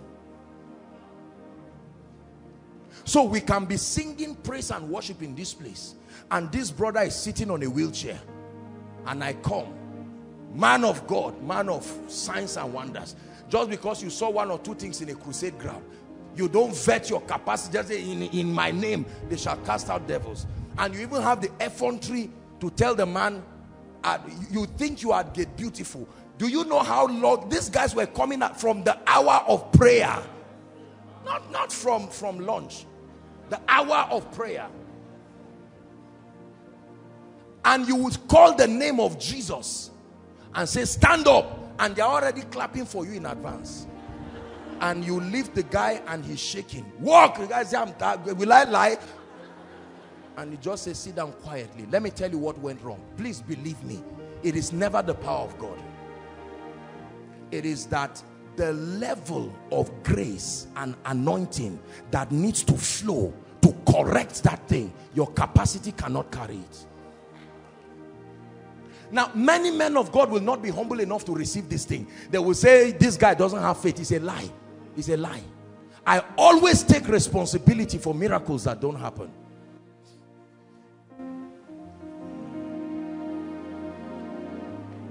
And then as I began to stay with God the more, I started seeing certain possibilities. Newer testimonies and cases. I remember one of the most frustrating one was this HIV thing. That thing would not go at all. And the people who always test themselves and let me know. Sir, it's still there. Oh. Of course, will the people lie?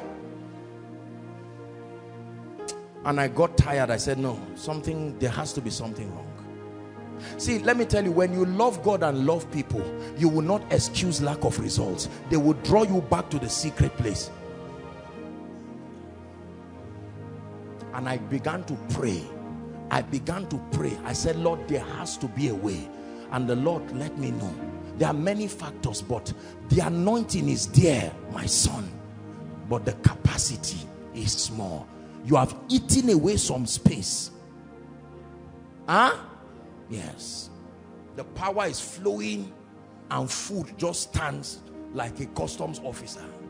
And the power cannot flow. But by the time you trust God for grace to scatter the walls of gluttony and open up your capacity, you will not even know that that case is represented in your meeting. While there was a time I didn't just used to speak upon people and it will happen. This creative dimension of the prophetic, it was not there. It was not intentional. The results were not repeatable. Many men of God will not open up to you like this and share with you what I'm saying. Because everybody has his reputation. I would speak to someone, people would come and I cannot remember talking to them because I didn't even expect it to happen. I just spoke at random. Maybe one minor case that was under your grace was quickly answered. But you get to a point where you can tell him, go. I know you will come back with a testimony. My brothers and my sisters, it is not the mouth, it's the spirit, it's the capacity. This is what demons see. When demons look at you, they don't see your head, your shoulders, your knees, or your toes. They see your spirit man. The largeness of your heart. You may look tiny physically, but boy, they see what is there. And you make one decree and you open up doors. I thank God for the grace to do that today. And I thank God for the levels that we continue to press. Because in this school, you never graduate. You just move higher and higher. The day you graduate, you plateau there and you go down. When I have the privilege to pray with people, I didn't like praying with people before. I like praying alone with God, but not praying with people because of the frustration. The results were there, but they were not many. Just like it's happening to some of you. Man of God, can you pray for me? Say, let's pray. You finish praying, no results, no testimonies.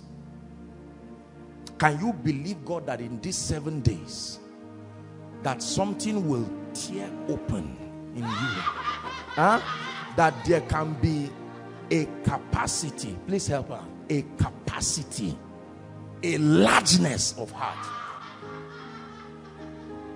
Listen to me, my brothers and my sisters. It is the size that you carry in the spirit that determines your result. I am telling you this. If I pour water on this cup, it is only the size of this cup that can take. If anything outside that, it will just waste away. So sometimes it's not more anointing. It is, oh God, expand me, expand me, expand me. I'm tired of this level of testimonies. Headache, headache, headache here, and then all my teeth. I need to shift nations. I need to stand and look over a family and say it has come to pass. Listen to me.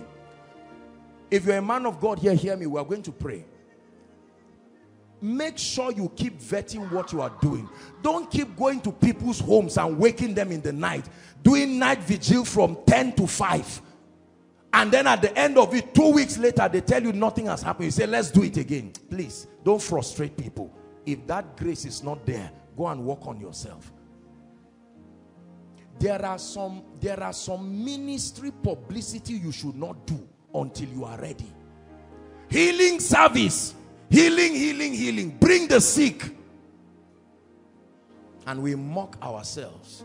90 sick people come, and only one person who is not even sure. He's not there. Abba.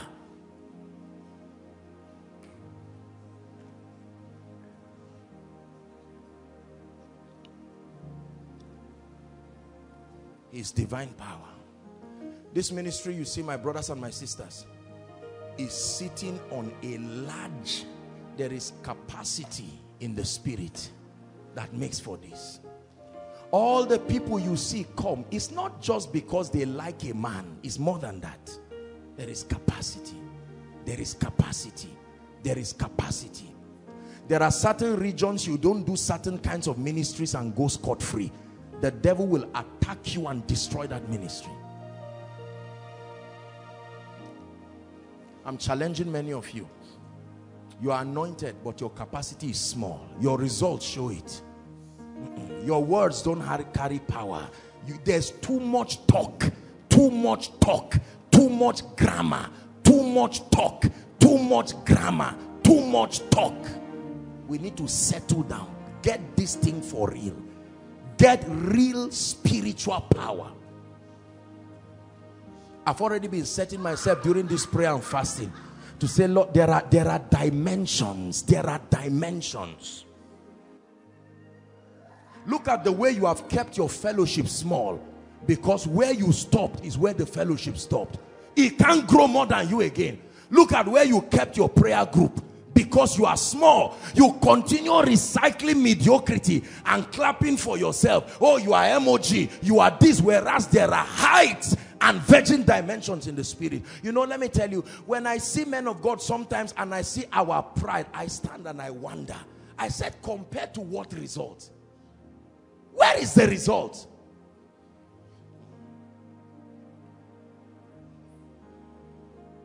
When there are still families crying, where is the result? How many times did you pray for people? Do you know when people drop prayer requests here, more than once, when I sit down and I hear people saying, I dropped my prayer request January, I dropped my prayer request February, it does something to me. I'm not saying you should know. I'm saying, did you have to drop it 3 times to be answered?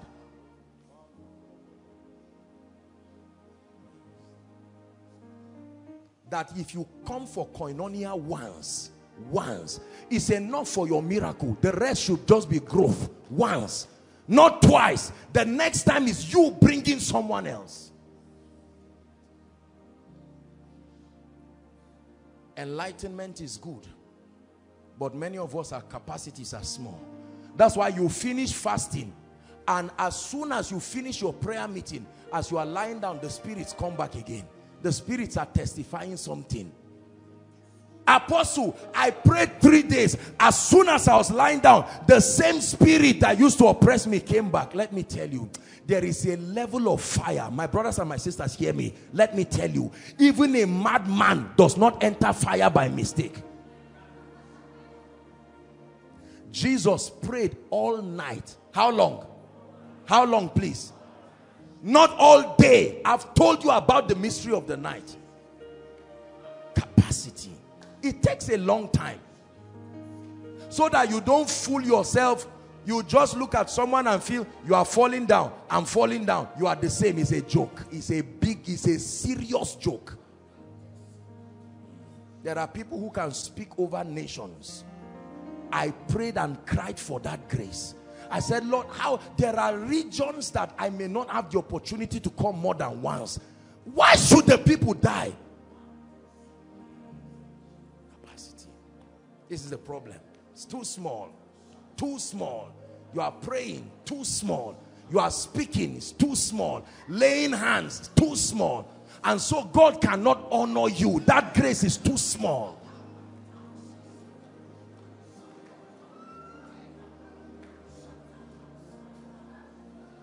Listen, it's time to come up hither. Throw away the little results. Thank God for the small results. But my brothers and sisters, we need to delve into something deeper. Deeper. The grace to change climates and change territories. Not saying a lot of talk that we cannot defend. There are still ailing people. Is there no balm in Gilead? You are getting people filled with the Holy Ghost. 5/10. Is that a pass?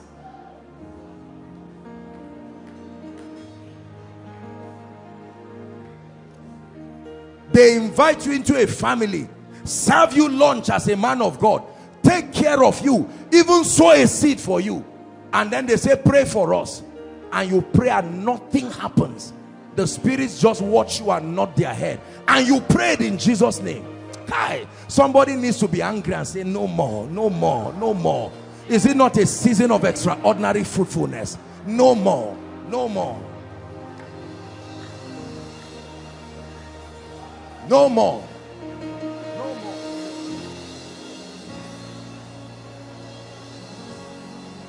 Oh, in your presence. Oh, in your presence. Oh,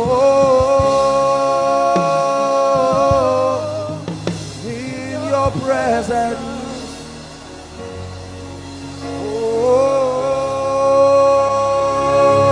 Oh, in your presence. Oh,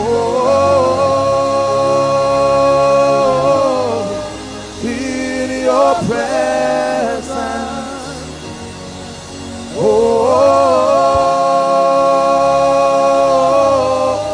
in your presence.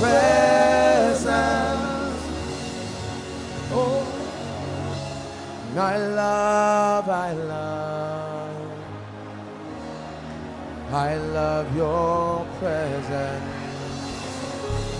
I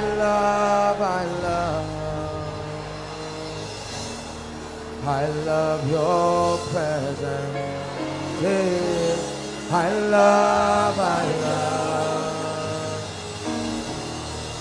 I love you, Jesus. I love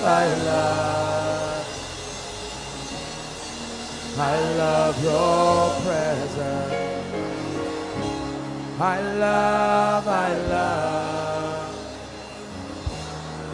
I love you, Jesus. Oh, in your presence. Oh, in your presence. Oh, in presence. Oh, in your presence. Oh, in your presence. Oh,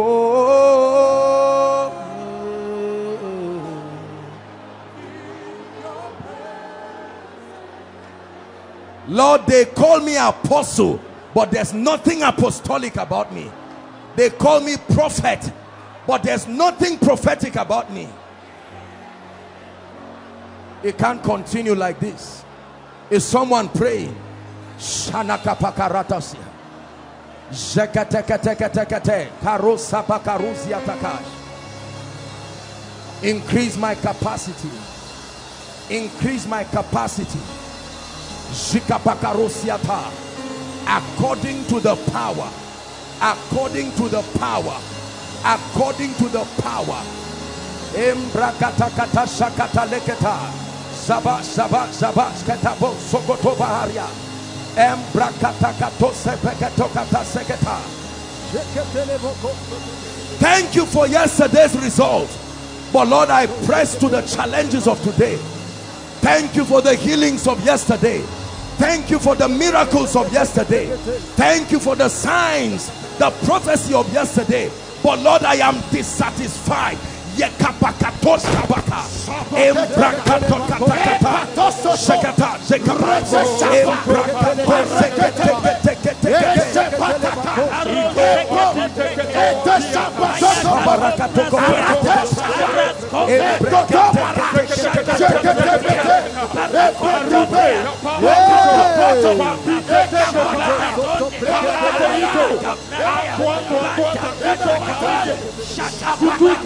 Hallelujah. Hallelujah. Listen. You know you have entered a new dimension by the things that begin to answer to you. When I call you and you do not come, it's called dishonor. It means you do not regard me. So when you call healing at a dimension and it does not come, when you call breakthroughs at a dimension and it does not come, it's the realm of the spirit answering you. You don't have the capacity to make that demand. Listen, you're going to cry for this, for staying power. It takes stamina and grace.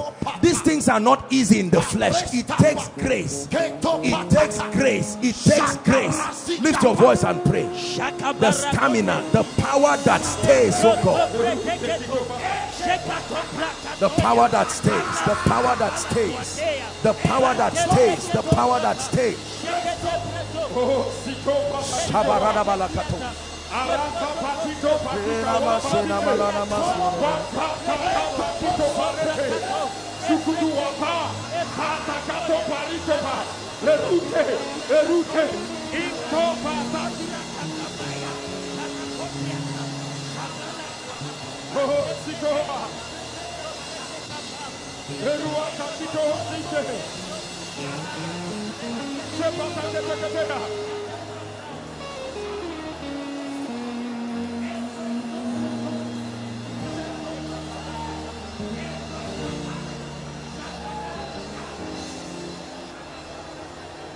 Hallelujah. Hallelujah. Hallelujah.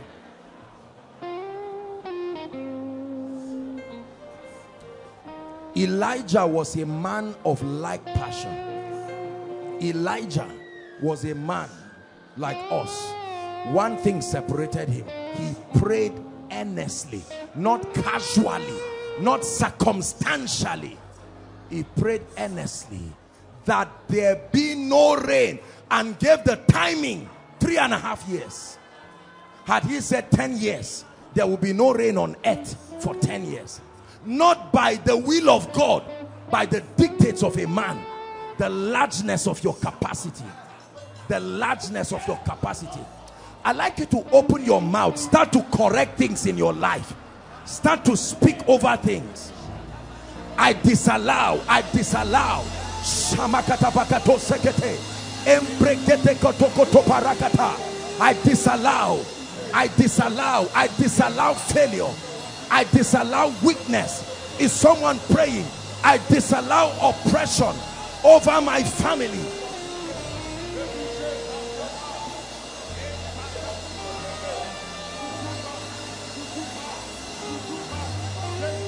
I disallow poverty. I disallow hardship. Shabas kaba shala kato zabra embrakato kaparato sesekete empreketos kabarada bashataba. I disallow failure in ministry. It shall not be like before. I enter a new season. I disallow joblessness.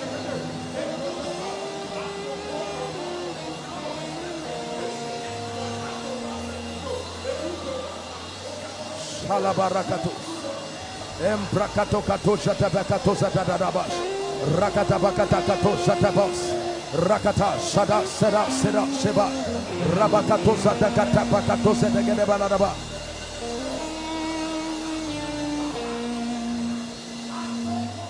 Hallelujah. When I began my journey with God, there were many propositions that were brought forth from the pulpit. Well-meaning, well-intentioned men and women of God. I heard them say many things about God, referenced from scripture. They called God many names.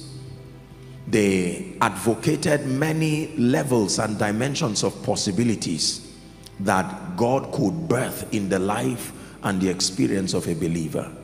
But I didn't seem to see a manifestation of these things, and it troubled me for a long time. It looked like God remained a theoretical reality, that men would not be able to step into that experience.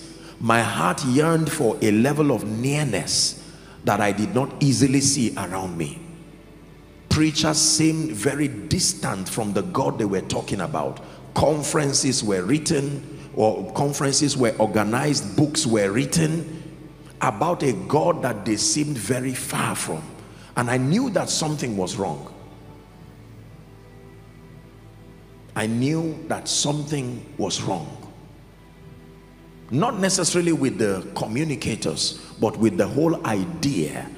I found out that there were many people who believed certain spiritual truths, not because it had become true in their lives. They believed them because they liked the communicators of those truths.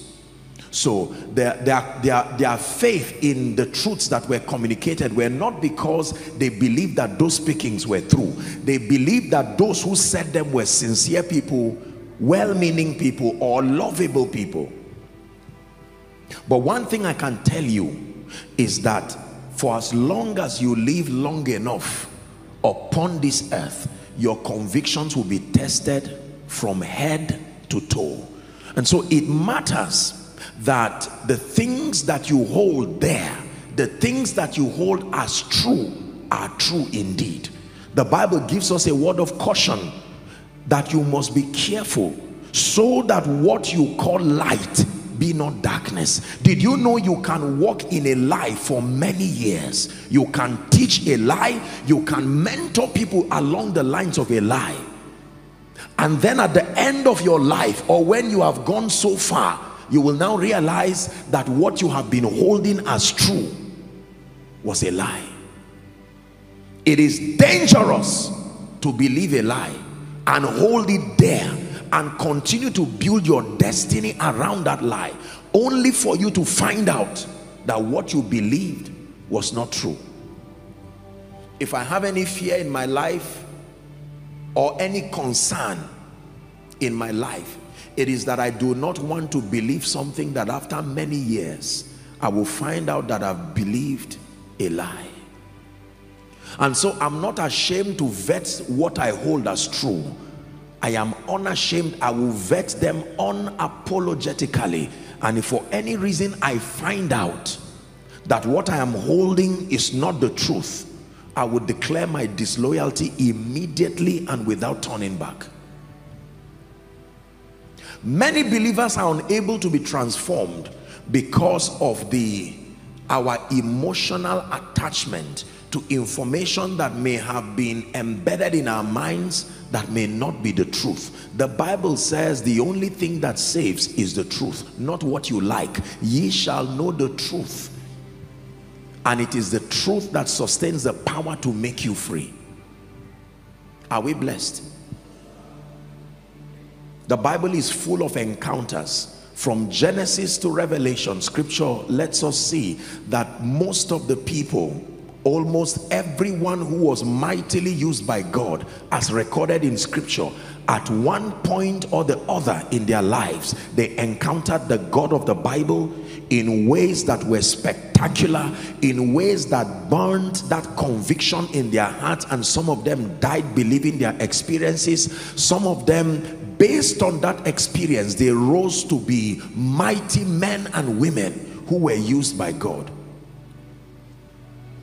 And it is important for us to study this subject of encounters, because we are gathered today by the privilege of God's grace, and this ministry you see is a product of encounters. And it's important for us to know, because if you lack encounters, you will be surprised how stunted, how limited you will be in your Christian walk. Are we together? What are encounters? Let's discuss the subject of supernatural encounters very briefly and very quickly. Supernatural encounters are experiences that bring reality and conviction to us.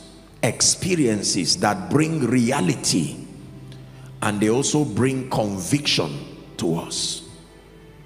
Experiences sent by God to bring reality, the awareness of a reality, and to also bring conviction. This is very powerful. The way God designed man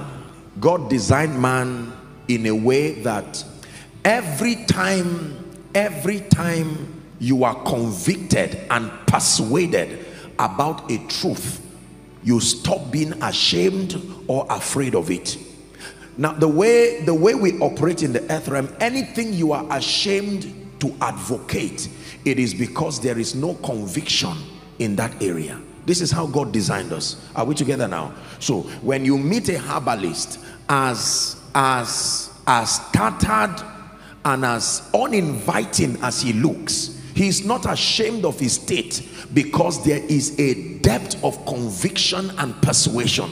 He believes in what he is doing. He believes in its ability to transform anyone who is interested, and so he would sit down in a dark, dirty or smelly place, whatever it is. He will conjure all kinds of rubbish, and then he would tell you with certainty that this is able to bless your life, this is able to transform you, this is able to bring supernatural solutions, and he will dare you.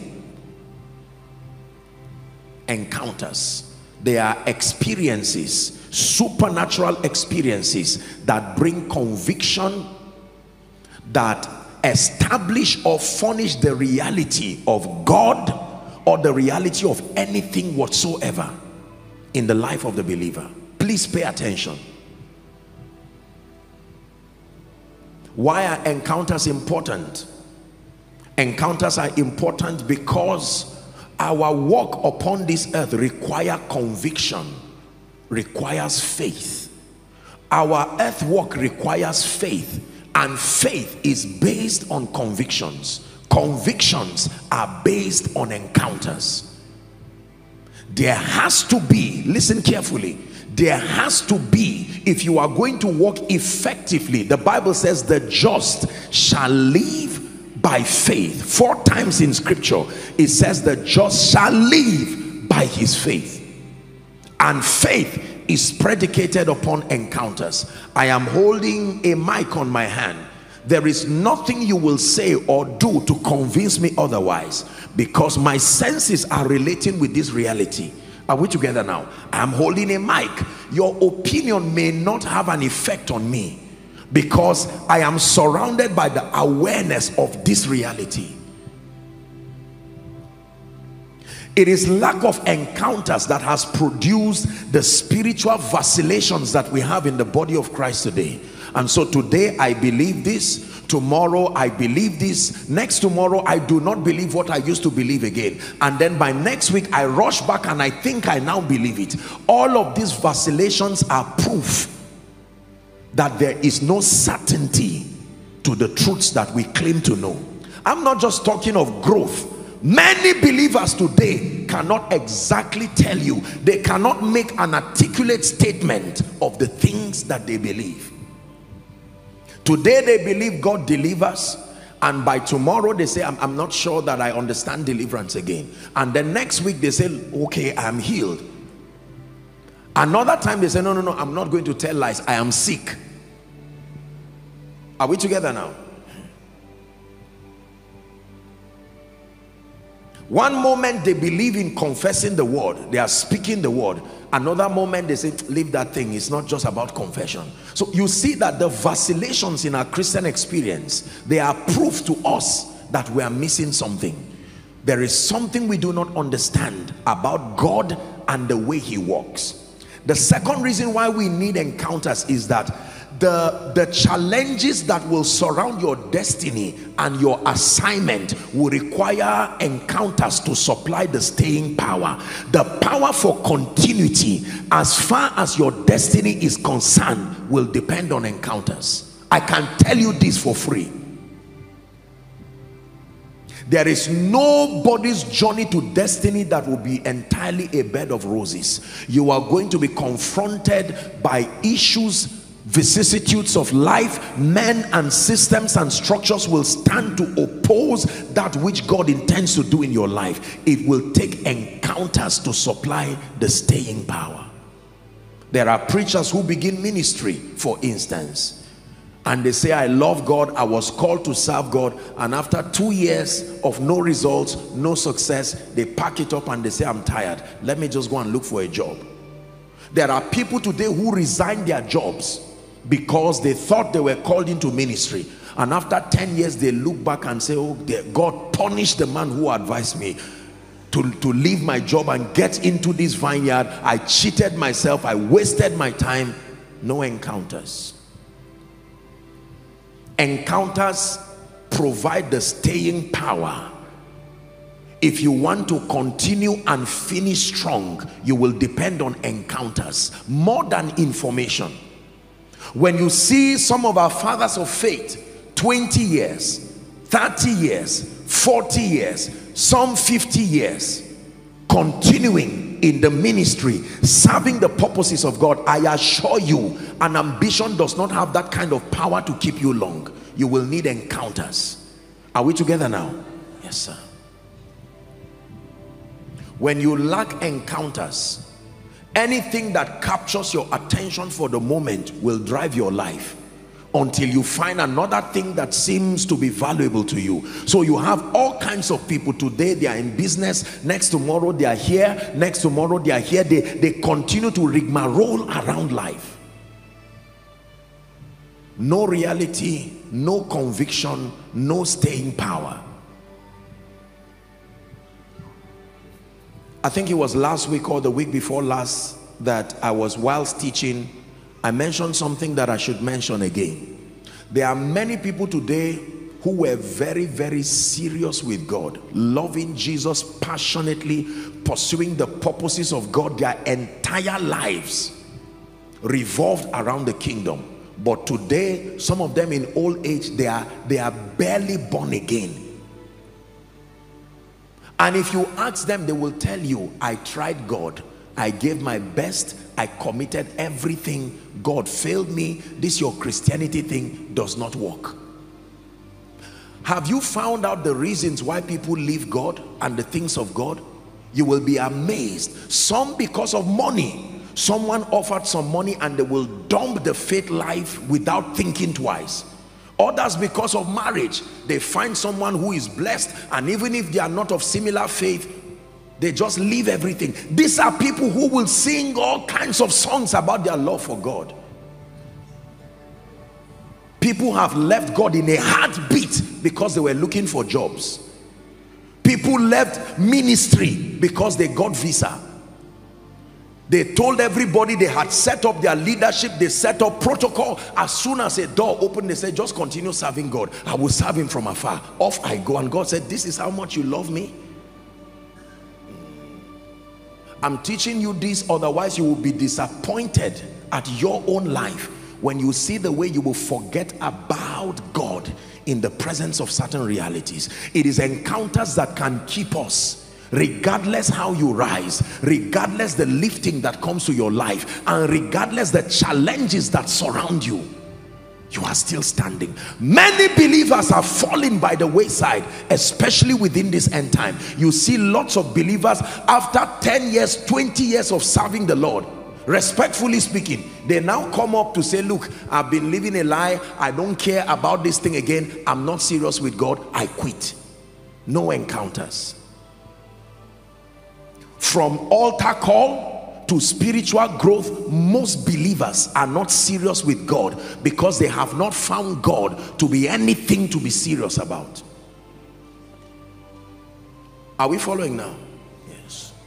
There are many young people who are only serving God because they are under the custody of their parents and they do not have an option otherwise. It's not because they love that God. Let's do Bible study and they grudgingly sit down and do it. And then for many parents, the day you now leave them to themselves, you will be marvelously surprised that the person you have been calling pastor was never interested in anything about God. Other people hold on to God because they are in school and they want to do well. They are hoping he would just escort them until they are done. And once they are done, they say, God, I've used you enough. You find your way and go while I live my life.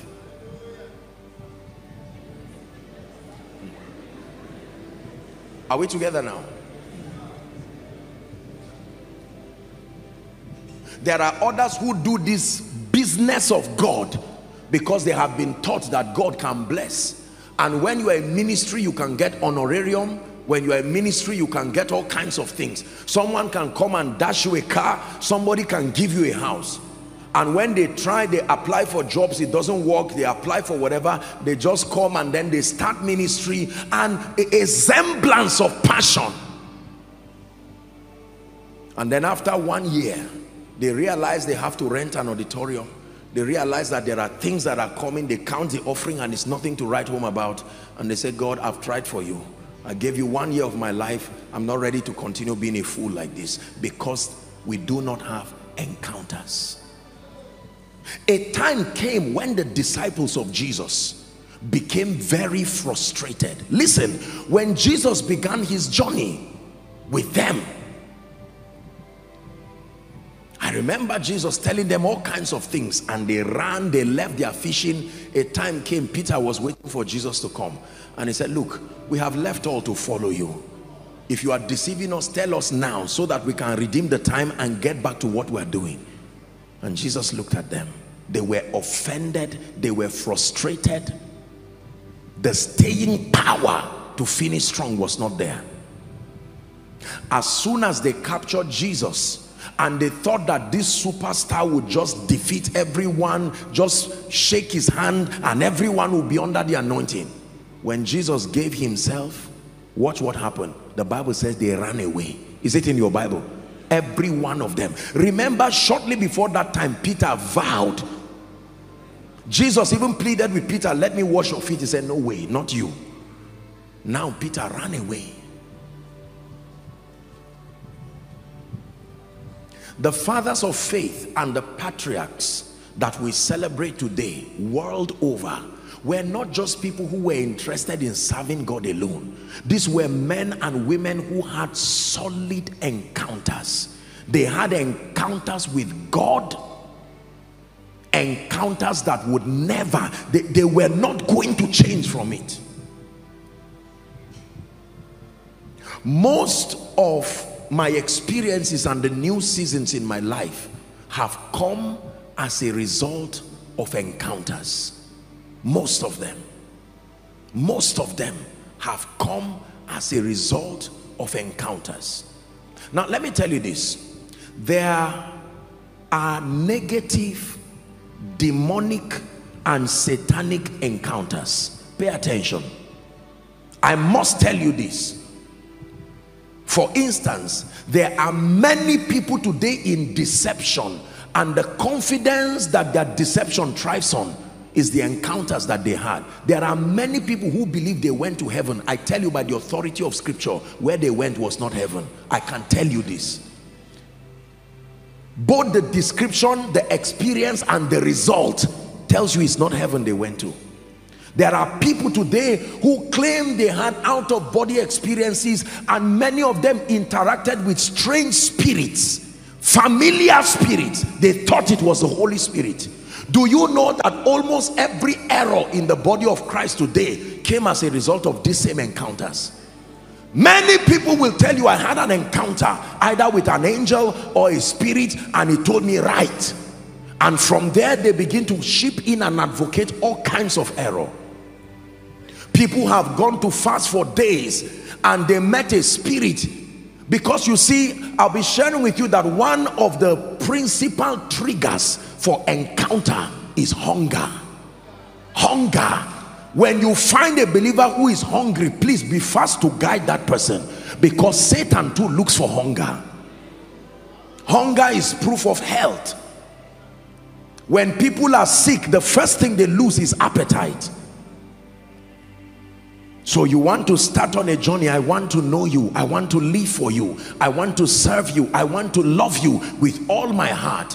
That drives you to a 7 days drive, prayer and fasting. And you are praying, you are lying down, you are rolling left, right and center. And Satan finds an opportunity. Your organs of interaction with the realm of the spirit are heightened because of that kind of consecration. And Satan comes as an angel of light and plants all kinds of demonic and dangerous seeds. I will tell you why I'm teaching what I'm teaching tonight. It's very important. Encounters are powerful. Encounters are important. But if I do not give you a few guidelines, because I fear for my generation, our appetite for Rhema, our appetite for new dimensions, our appetite for the angelic realm, our appetite for the prophetic realm is driving us into dimensions that, if not guided, you have not yet seen error that will come to the body. I tell you, in the next 5, 6, 10 years, if we do not create this apostolic guidance for the body of Christ, many young people will delve into different versions of error. You will not even know what is authentic Christianity again.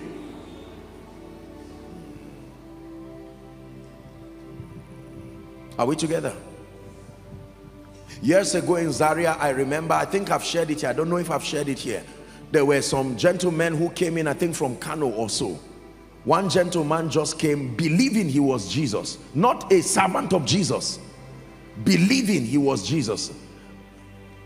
And based on their revelation, they believed that I was like their John the Baptist. So they came, and together with the boys, jokes apart, I really mean it. I won't stand here. If I'm joking, I'll tell you I'm joking. After service, this boy stood, wore a regalia, and then someone was standing by his side. I don't know what they call that one now. And then when they stood before me, I thought they were cracking jokes with me. I was even laughing, even though I was tired, until I found out they were not playing. Now, do you know, listen, do you know those boys started with prayer? Prayer does many things. So you have to understand the side effects of being open to the realm of the spirit, and I will teach you how to create that guidance. Encounters. I've started by appreciating encounters, but I am telling you, there is a management system that must be introduced fast, because the body of Christ is in trouble, and it's encounters that will lead to the error of this generation of believers. Encounters. Satan has programmed arsenals of error that will be shipped to the body of Christ through encounters. Pseudo-Christian experiences, pseudo-angelic experiences, pseudo-heavenly experiences, and they bring all kinds of destructive doctrines with full assurance. There are people today who hear voices. They stepped into the prophetic and the Holy Ghost has never been part of any revelation. Most of those revelations come from demons. Do they hear well? Yes, sir, they hear. Now, I'm not being, listen, when you are here, don't just be listening and thinking of any man of God. I'm teaching the body of Christ.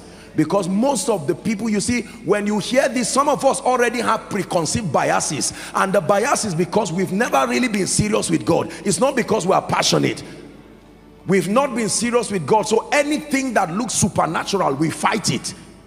I'm not endorsing your laxity.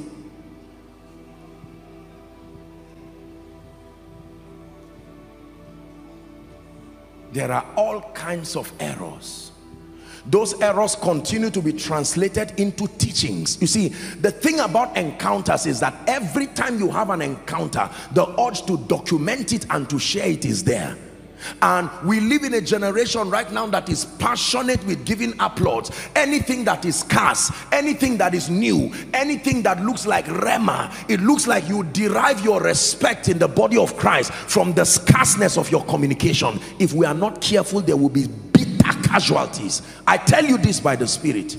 Many people are beginning to ship doctrines of demons and communicate them, and many people keep swallowing it hook, line, and sinker. Satan is doing this because he knows that the spirit of revelation, we're coming there. When I teach you this, you will know why we need the spirit of revelation. Hallelujah. There was a man of God many years ago. I didn't have a direct relationship with him, but we were so blessed by his teachings. He was an amazing man. He taught well, he taught powerfully. His teachings were powerful. He was somewhere around Asia. Eventually, when I started studying his teachings after some time, he started having all kinds of strange encounters, and one day I had to say, something is wrong. This guy began to teach all kinds of concepts. He began to manifest attributes that I knew there were problems with. Today, as I talk to you, I'm not even sure he's in ministry again.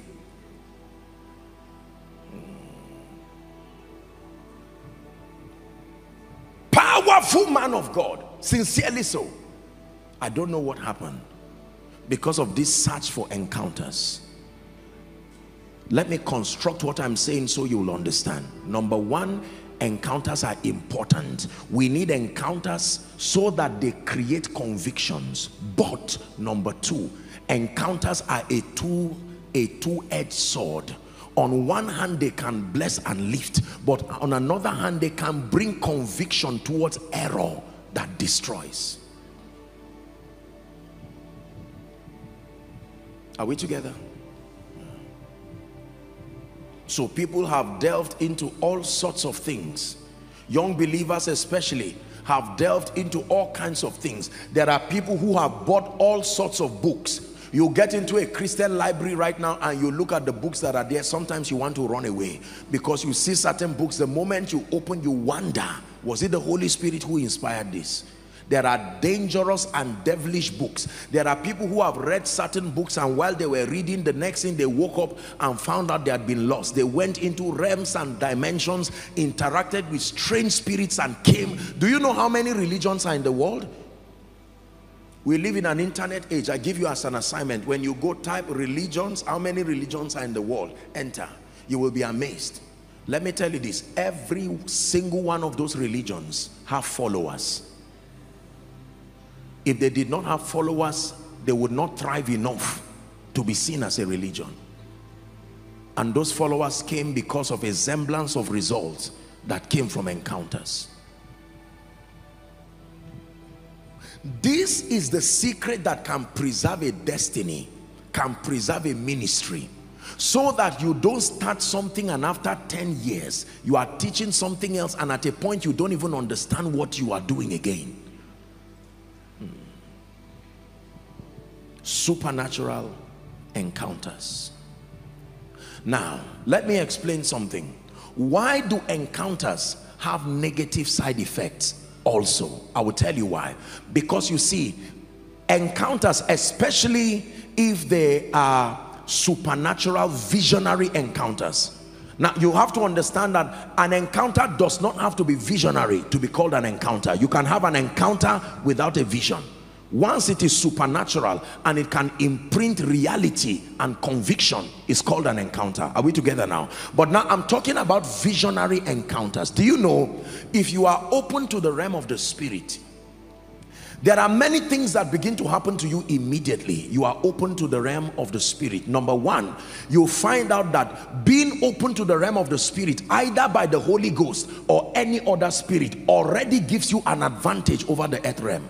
Whether it is through divination or it is through genuine spiritual encounter with the Holy Spirit, the moment you are open to the realm of the spirit, you already have an advantage above the ordinary believer. Number two, the modus operandi of the earth realm is not the same as the realm of the spirit. For instance, in the realm of the spirit, I do not have to talk to you to know what I'm saying. I can transfer my thoughts directly to you without speaking. If I hold this plant in the realm of the spirit, I don't have to study it biologically. You see that now? Yes, I can transfer the feeling of that plant and have the impulse of that understanding. You have to understand how I'm giving you certain examples. In the realm of the spirit, time and distance does not operate the way it works here. If I need to move from here to this fan, I will have to walk. But in the realm of the spirit, I can be here and immediately leave this spot and I am there. An example, what happens to you when you are in a dream? You can be in a dream and in one moment you are in a house and then the scene changes, you are somewhere else, the same you, and yet you are still there lying down in your room. Are we together now? Now, in the realm of the spirit, the Holy Spirit, listen carefully, the Holy Spirit is not the only one who has information. Any spirit at all, including the devil, has some information that is higher than this earth realm. Are we together now? You would learn that there were times the Bible records how that these fallen angels came, and the Bible says they had interactions with the daughters of men. They did not just come and meet them and produce giants out of them. There were things that they taught them. There were certain forbidden knowledge that was given to them. Satan himself is not an ignorant spirit. I hope you know that, because Satan was once in heaven. Number two, it was not Satan alone that fell in heaven. He fell with other spirits. And there is no record of eroding the memory of the things that they know. They still have that knowledge. Many people have interacted with strange spirits, entered into all kinds of fraternities and covenants with them in exchange to superior knowledge. They have used it in IT, they have used it to advance technology, they have used it in different forms and in different fashions. And some of them are honest enough to tell you that it was not just the making of themselves. They were assisted by the realm of the spirit. So when you are open to the realm of the spirit, you will encounter many things. Can I tell you this? If you do not know the road to go to a place and you find me there, I can lead you anywhere and tell you that's where you were to go to. This is what is happening to many people. So they are open to the realm of the spirit because of the energy that is exerted through fasting and prayer, spiritual exercises. The moment you do that, it is easy to have that ascendance in the spirit. But the challenge is when you are there now, Satan is more than happy to hold your hand and usher you. And he will give you a tour that is not consistent with the character of Christ. We return with some of these experiences, and because we do not have a system of verification, this is also the reason why there is a lot of inaccuracy even in the prophetic. Because the prophetic works by the same formula. You are open to the realm of the spirit and you capture speakings, sights and sounds from the realm of the spirit. But when there is no system to order and organize it based on scripture, you can download all kinds of things. That's why some work, some don't work, because they are a capture of mass information from the realm of the spirit. What I'm teaching you may look a bit complicated, but just pay attention. You will understand what I'm saying. Hallelujah. I have had several visionary encounters. By the grace of God, this is a realm of reality that I live in. And I can tell you, if the Lord did not teach me the system of guidance that I want to provide for you, I probably would have been in all shades of error by now. All shades of error. The next thing I need to teach you about the realm of the spirit is that the realm of the spirit operates with similitudes. And you must understand not the activity, but the spirit, the meaning of those activities. Because one of the reasons why error has come into the body of Christ is because most times we want to repeat exactly what we saw happen in the realm of the spirit. So I give you an instance. If in the realm of the spirit, I look at these people in the realm of the spirit and I see them maybe dancing or doing some kind of thing, I may not stay to decipher the essence of what was happening. I will come down and want to act out the same thing I saw.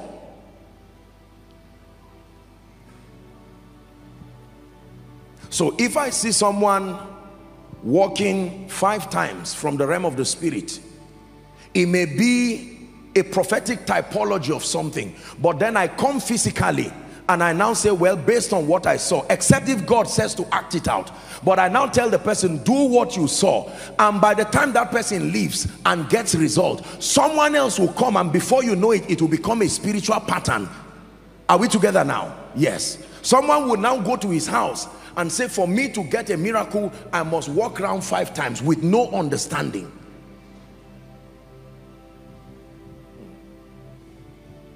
When God began to open me up to encounters, I became troubled myself. Once upon a time, those days in Zaria, there was such a move of the spirit, and people started having extraordinary encounters where they would have what you know to be gold dust, silver dust. Physically, gold dust will begin to appear, and there is an encounter that happened like that one time in church history. It began to happen in several places, and people started idolizing those encounters. It didn't last more than 3 weeks, and God seized it till tomorrow. It was an act of his mercy. Otherwise, some people would have built monuments around it. You see that now? There is a serious disclaimer. Listen, do you know why I'm teaching you this? Don't just get believers born again and start stretching them fast 21 days, fast 30 days, unguided and unassisted. It looks like an accurate spiritual journey, but you are about to lead the people into experiences that their maturity cannot handle. They will interact with devilish spirits. They will return with arrogance from that encounter until the fatality that happens in their future brings you to remorse. You now regret the fact that you exposed the people this way. We have to be careful. There is a pattern for spiritual growth, and if we do not submit ourselves to it, we will be in trouble. When Jesus Christ began to walk with the disciples, we must follow the order and the pattern that he used to build the saints. Are we together now? Yeah. Supernatural encounters. The realm of the spirit is a very vast realm, full of all kinds of possibilities. Having said this, the Bible itself, listen carefully, the Bible provides a roadmap into profitable spiritual encounters. The Bible, scripture, provides a roadmap into profitable spiritual encounters. That means that it is possible for you to enjoy supernatural encounters, benefit from them, and yet not bring error out of them to deceive the body. Remember, the morale of this teaching is to help us experience encounters. One of the graces that we have enjoyed and we enjoy in this ministry is the grace for encounters. But I will tell you why it has been effective without birthing all versions of error. Almost all encounters, if left unbalanced, will bring error. Almost all encounters, if left unbalanced, or how do I put it now? Is it unbalanced? Will bring all kinds of error.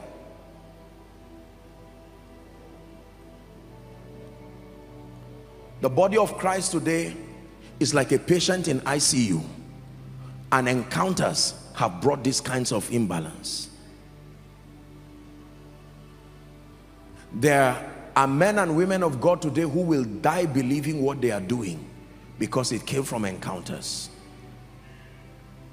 There are individuals today who will die believing what they are doing because it came from encounters. And you see, one thing about conviction is conviction will always lead to influence. The moment you are convicted about something, eventually someone will believe you.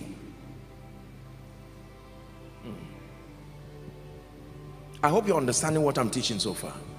Yes.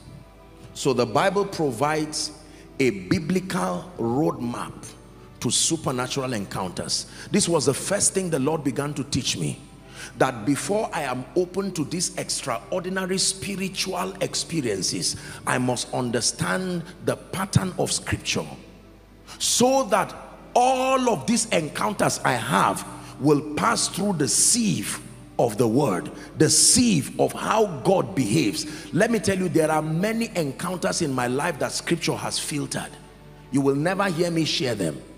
I have met many demon spirits, but it may just be one or two occasions that you hear me say that. Because you see, when you are teaching, this is the reason why most times I do not like to talk about my encounters. Do you know why? I do not want you to build your conviction based on those encounters alone. I want you to build your conviction based on these foundational encounters that I want to show you. The average believer today who is exposed to the apostolic and prophetic ministry, for instance, will feel bad, feel insulted, and even feel unspiritual if they are not seeing visions. It's almost like a stigma to your spiritual experience. How long have you been born again? 10 years. Do you see? Do you hear? Well, not exactly. I hear the Holy Ghost sometimes, but I say, my goodness, my God, that means something is wrong with your Christian experience. So in a bid to honor what you call your pursuit for spiritual growth, there is such an itch and an appetite for any extra, anything that just let me hear a sound, let me see a being, demonic or spiritual, let me just see something and hear something. And because of that hunger, on one hand, God intends to give you these encounters, but the reason why for many of us God does not bring those encounters is because you have not been taught how to decipher encounters to profit from them. It's not because your spiritual level has not reached there. God just wants to help you. His withdrawing these encounters is an act of mercy to help you stay true to doctrine. Are we blessed? This is how the Lord taught me. The apostolic and the prophetic ministry will expose you to various encounters. You will not believe how many things I've seen standing here and preaching. If I did not have this understanding that I'm teaching you, you will never almost be able to settle down and teach a correct sermon. Every sermon will be turned to revelation, because as for sight, you will keep seeing. The discipline to be able to turn down these things and focus on doctrine to mentor believers. Many sincere people do not have that. Every time their eyes see something, there is an urge to say what they are seeing, and it becomes a distraction to mentoring believers. So you see that services become full of just revelatory processes, not revelation of Scripture. Prophetic revelations, and there is a place for that, don't get me wrong, except that after a while you see that believers don't mature again, and then the body of Christ also has been baited into that state of that spiritual state. When you come and sit down and the truth is being taught, that interest to endure doctrine is not there again. Apostle, this is 30 minutes. You've not seen anything. So pastors and ministers are under pressure.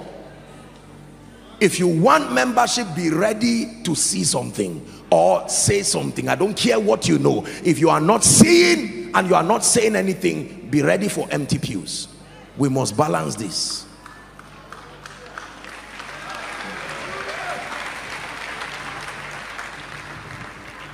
Remember that I love the body of Christ, and remember that everything I say is to the intent that we become matured. Are we together now? The average man of God is under severe pressure right now. Pressure for the prophetic, pressure to be able to reveal something. If you go to pray with someone and you bring Bible verses and you tell the person, Acts chapter this verse this says this, you can even see the disconnect. We wasted our time, prepared honorarium, cooked food to come and receive this rubbish. There you see that there is something wrong. While you are laughing, I want you to pay attention. You may not see the effect now. Let it continue down the line. That's why people lie, even with the prophetic, because there has to be a way. That pressure makes people lie. We say things God is not saying.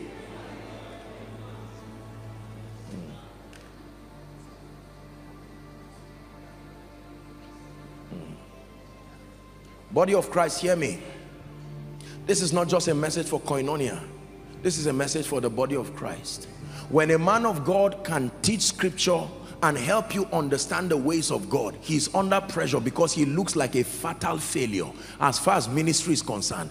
I don't know what happened to your eyes and your ears, but we're not interested. And very clearly the person becomes frustrated. And as a result, he will say, you know what? If this is the formula for relevance, let me go for my fasting. And the devil says, exactly, this is what I wanted. He waits for you. And once you are done with your fasting and all of that, he now shows up and begins to introduce you into all kinds of things. You find out that the more you see, the more you are deviating from God's patterns. Many people did not start the way they are now. Let me tell you, I submit to you, it's difficult to live in the realm of encounters and still be sound and detailed. This is what I want to teach you now. There is a roadmap that if you follow, you will never mislead the body through encounters. Your encounters will profit you and then profit the body. If you are operating in the prophetic here, please listen to me, because this particularly will help you. Are we blessed?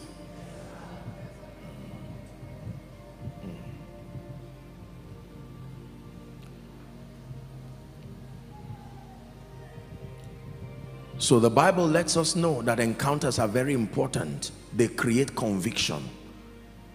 Whether encounters just with the word as you're studying, or visionary encounters. When God was giving me a revelation about this ministry, I had supernatural encounters. I've shared some of them with you. My life is full of all kinds of encounters at different junctions of my life. You would hear fathers like Bishop David Oyedepo share their encounters. They would tell you he was in an 18-hour vision. Is that true? And he saw this and that and explain it. Several other men of God will tell you there are others who were led by angels into realms and they were taught certain dimensions of the healing ministry. There are people who had all kinds of encounters. Some of them have profited the body of Christ today. Now let me begin to teach you how to balance encounters. Rule number one: no encounter is equal to doctrine. No encounter, no visionary encounter automatically becomes a doctrine. Do not make doctrine out of encounters.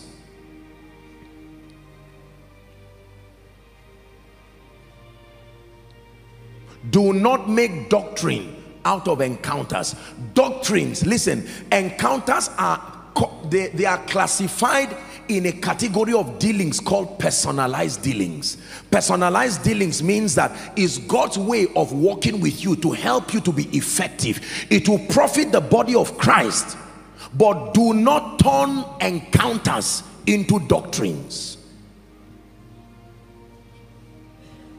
So if let me just leave that issue so that we don't create trouble in the body of Christ. But it's very important for you to know this. Rule number one: do not suddenly turn an encounter into a doctrine. The doctrines of scripture are already stated. It is true, listen carefully, there is a reason why these doctrines were put here in scripture. And if we violate them, do you know what will happen? We will start creating pseudo-Christian experiences that are not exactly God.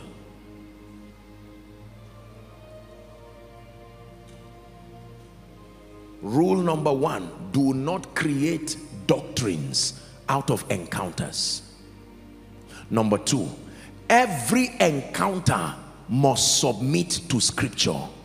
Every encounter, you must vet your encounters from the lens of scripture.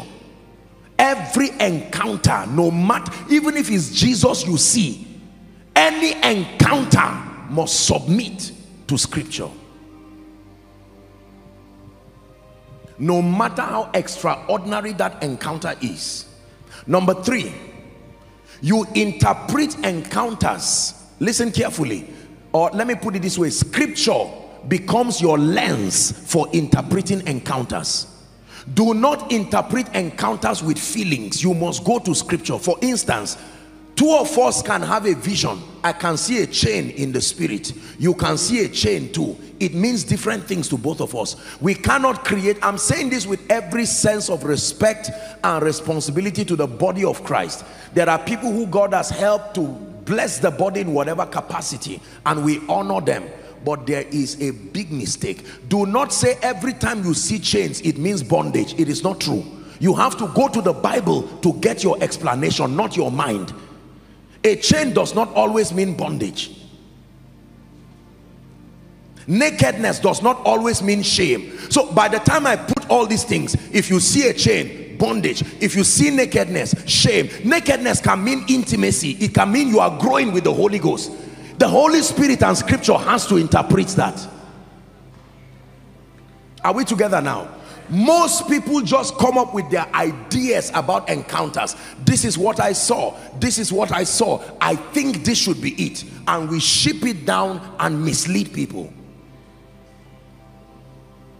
That includes dreams. Look up please. When you wake up from a dream, you don't just go and buy a book to interpret it, except if that book submits to scripture. Are we together now? Many belief systems that have authorized Satan to destroy us today came from these dreams and encounters.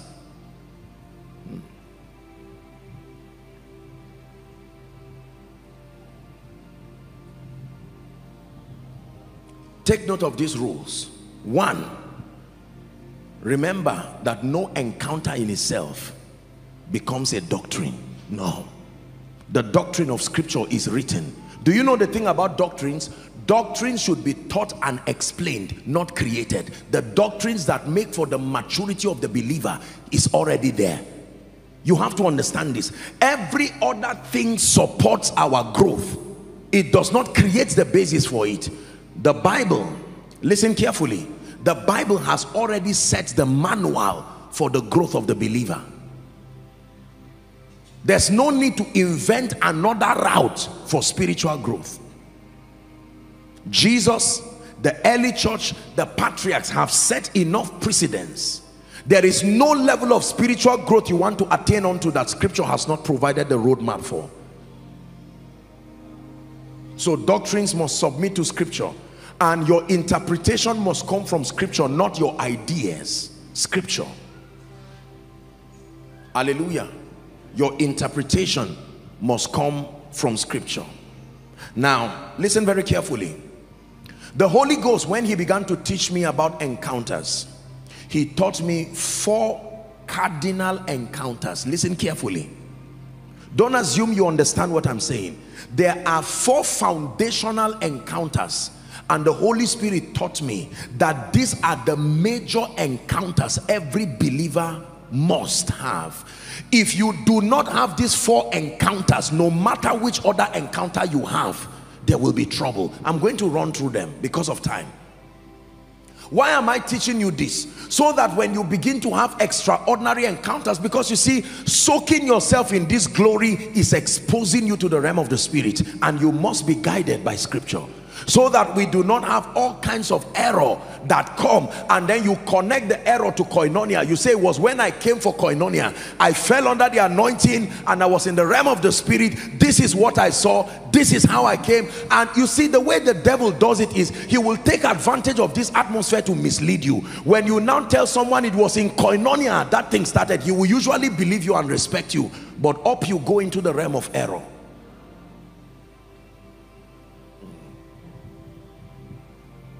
Are you blessed? I have kept these 4 encounters and I pay attention to them my entire life. These are the encounters that have become pillars that guide me as I approach the realm of the spirit. And I'm introducing you to this, and this is also a message to the body of Christ. These encounters that I'm about to list and maybe briefly just touch, they supersede any other encounter. Listen, if these are the only encounters you have in your life and you never have any vision again in your life, you will still fulfill your God-given mandate. The foundational encounters that every child of God or everyone on earth should have. Are you ready for this? Have you understood everything I've said so far? Yes.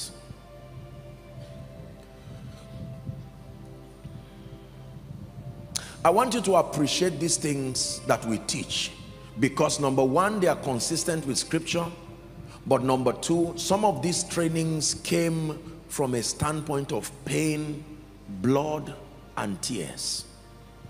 I'm praying that you will place value on them. Some of you, what I'm saying, you may not need it now, until you keep rising. One day you will see and thank the Lord that you got this doctrinal balance even as you approach the realm of the spirit. Some of you, as I share this with you, the Lord will use it to give you hope and give you confidence as far as your Christian experience is concerned. 4 encounters the Lord taught me. Number one, the first encounter that every believer must have is encounter with Jesus, the Son of the living God. Please write it down. It does not mean a visionary picture of Jesus. You can have an encounter through scripture, an encounter through the word of salvation with Jesus, the Son of the living God. Please write it down. Just be patient and write it down. The Bible says in John chapter 3 and verse 16, for God so loved the world that he gave his one and only begotten Son. He says that whosoever should believe in him should not perish but have everlasting life. Can I tell you this? No matter how many visions you see in your life, if you do not have an encounter with Jesus, the Son of the living God, you are going to hell. It's as simple as that. Encounters don't redeem people. It is Jesus that redeems people. Encounters don't give people eternal life. It is the Son of the living God. So if you have 30 encounters in your life and Jesus is not part of them, you are on your way to hell.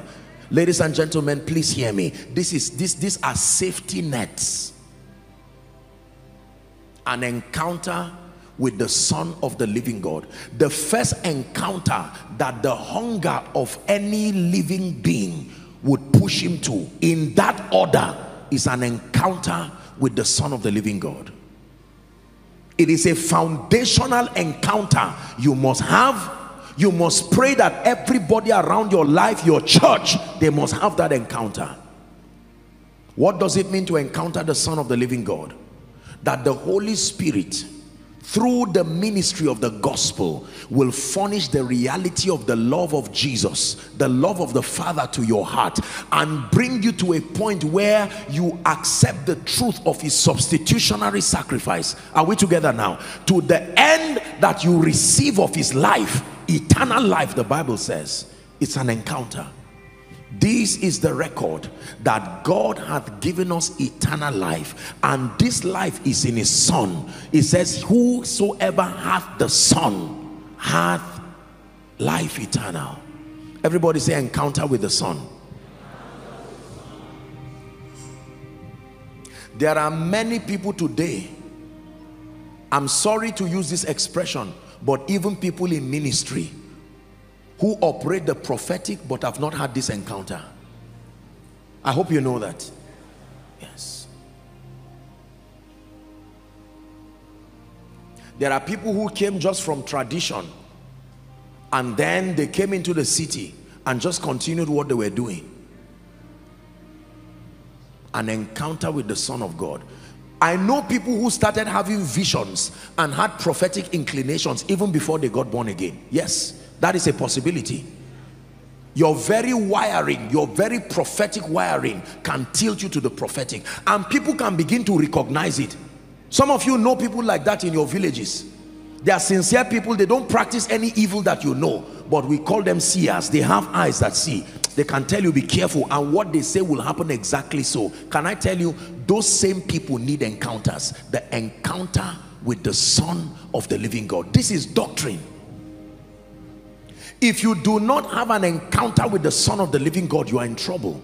Why? Because no other encounter sustains the power to save you and translate you from the kingdom of darkness to the kingdom of God's dear Son. My brothers and my sisters, no matter how long you fast, no matter how long you pray, no matter how many realms and dimensions you step into, even if you go to heaven, even if it's the true heaven and you come down, if you don't have an encounter with the Son of the living God, you are going to hell. It's as simple and honest as that. Are we learning? The first foundational encounter that every believer must have. Encounter with the Son of God. Number two, very quickly. The second encounter is an encounter with the person and the ministry. The ministry of the Holy Spirit. In that order. Second only to your encounter with the Son of the living God, you need an encounter with the person and the ministry of the Holy Spirit. Please look up. The ministry of the Holy Spirit is not for pastors. The ministry of the Holy Spirit is not for preachers. It's not just for some supernatural people. The ministry of the Holy Spirit is for everybody. Jesus told us that he is the only surety to our being guided. He says, when he, the Spirit of truth, is come, he will guide you into all truth. Satan can use truth to destroy. It's not only a lie that destroys. The truth can destroy too. Many believers have not been introduced into this encounter with the person of the Holy Spirit. An encounter with the Holy Spirit is more than praying in tongues. No. Just because hands were laid on you and you are praying in tongues, when we say, have you met the Holy Ghost? You say yes. No, no, no. Just because you have eaten someone's food does not mean you've met the person. No, you benefited from the person. But have you met the person? Can I tell you this? Especially for those of us who are called into ministry. All those who have been mightily used by God from scripture and modern history and even today will tell you they can trace their exploits to this one encounter with the person and the ministry of the Holy Spirit. We've dealt with that here, so I don't want to go so deep into that. The Holy Spirit, realize the Holy Spirit is God. The Holy Spirit is not an archangel. The Holy Spirit is not one of those winds flowing in the realm of the Spirit. No, the Holy Spirit is God. You can encounter his office. When you are encountering the Son, he plays a role there, but you can encounter the person of the Holy Spirit. It is true. The benefit of that encounter is guidance. I've taught you. The benefit of that encounter is empowerment, direction, the Holy Spirit. So that whatever you see and whatever you hear, you can trust him to guide you. He will tell you what is from him and he will tell you what is not from him. You do not use the purity of what you are seeing to know whether it's from God or not. No, it is the voice of the Holy Spirit that will help you decipher. You will see many good things in your Christian experience, but they are not from God. It's not in this kingdom. We don't deal with good or bad. We deal with whether the Holy Spirit is involved or not. No matter how good it is, if the Holy Spirit, who is the Spirit of the Father, is not involved in that process, stay away. no matter how good. Encounter with the person and the ministry of the Holy Spirit. Koinonia, is God helping you tonight? So there are times while I'm having several visions, maybe in the miracle service and all of that, you see it happen.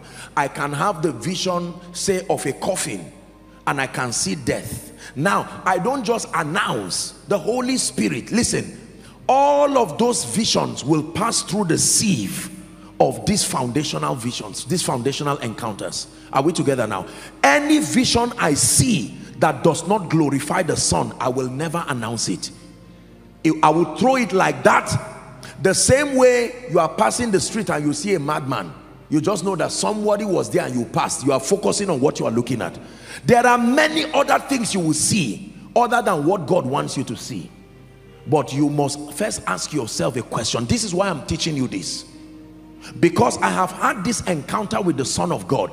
Every other encounter I have, I must ask myself, does this encounter reveal Jesus, and does this bring him glory, either in my life or the life of those I'm about to minister to? If it does not capture the revelation of the Son and the glorification of the same, no matter how spectacular the vision is, I will dump it. Is someone learning now? An encounter with the Son gives balance to every other encounter you have. If it does not reveal the Son and does not bring him glory, throw it out of your life. Number two, an encounter with the Holy Spirit. The Holy Spirit gives you direction. The Holy Spirit gives you guidance. Let me tell you this. I wish we had the time. I hope you know that in your Christian experience, you will get to a point where you will meet a lot of people with influences that produce results. But if you have a rich ministry with the Holy Spirit, you will be able to know that this is not the Holy Spirit. And you may even be able to help them. Listen, in my life and in ministry, I've had the opportunity of praying for people, especially kids that they brought that were demonstrating superhuman abilities. It was because of this relationship with the Holy Spirit. Are we together? Remember in the book of Acts, the experience of Paul? Remember? The little girl who was using divination. Many of us now would have entered partnership with her in ministry. Many of us, you can't allow that opportunity to pass you by like that. That is a rich opportunity for strategic alliance. She even volunteered. This is a great man. I mean, what else would you, for someone to announce you using her credibility? But he looked and said, no, something is wrong. The Holy Spirit. I have met people in my life, this is a true story. I have met people in my life who called my name and prophesied to me, and they were not Christians. They've not given their life to Christ. It's not something hidden. I remember one time, I think it was Niger, I was going to have a meeting, I think it was Niger Republic or so, and we flew to Lagos and then went by road. Somewhere when we were doing just the immigration formalities, I remember, some of you go to the market and you see these people. They are there. They can call your name with uncanny accuracy. If you do not have an encounter with the Holy Spirit, your search for visionary solutions will lead you to delusion. Joshua Selman, who are you? Well, I'm not exactly an evil person, but I'm not by everybody's visionary experience is powered from a source. What source powers that vision? It is not the correctness of the information, it's the source that powers it. And listen, you have no right to just look at people and begin to judge them if your own relationship with the Holy Spirit is not alive. By what parameter? You will become judgmental and you will mix both good and bad and call everybody fake. It is on the strength of your relationship with the Holy Spirit you can decipher.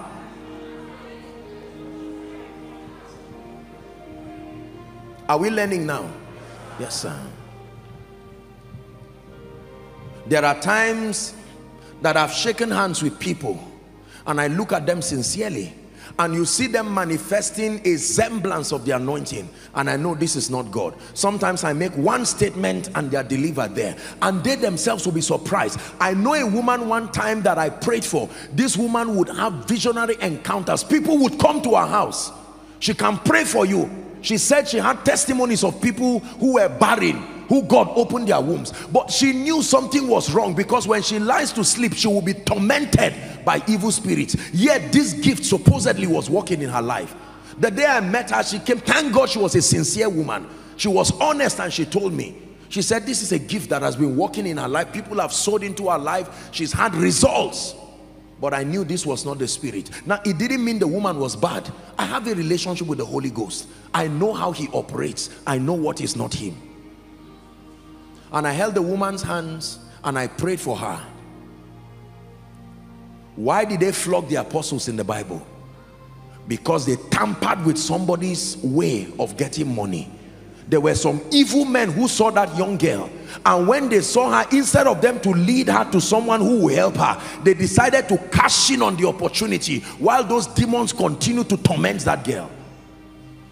I love the apostles. When they came, they didn't have time for rubbish. They rebuked that spirit, even though they flogged them later on, but at least Jesus was glorified.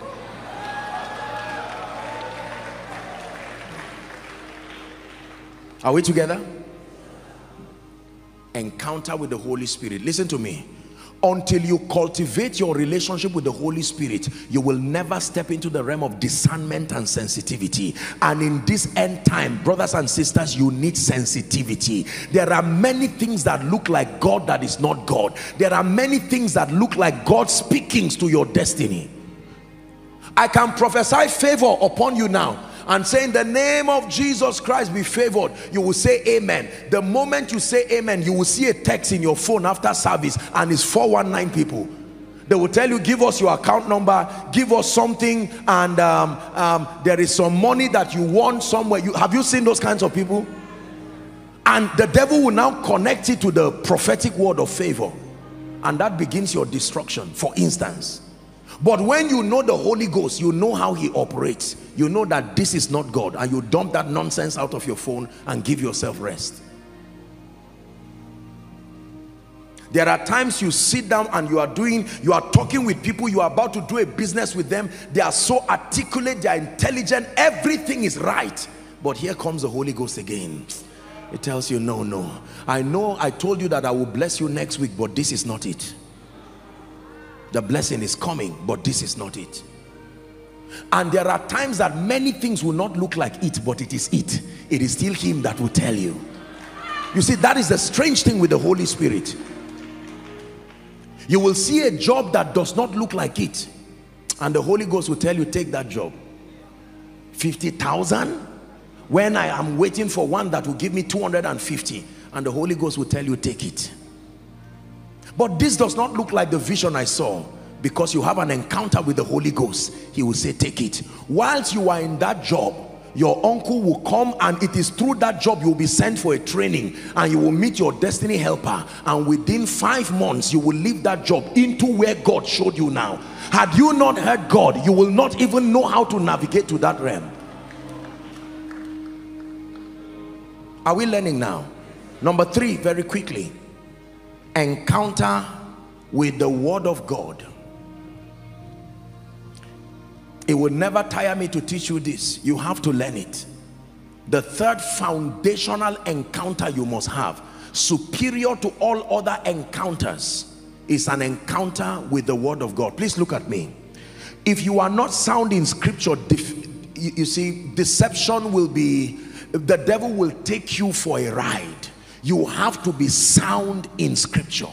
Encounter with the Word of God. What is the Word of God? The Word of God is a compendium of the mysteries of the kingdom, God's modus operandi. The Word of God reveals, number 1, God's character. Number 2, the Word of God reveals how God operates. When you encounter the Word of God, you know how God operates, and you know how he does not operate. There is a way the God of the Bible never operates. Never operates. Never operates.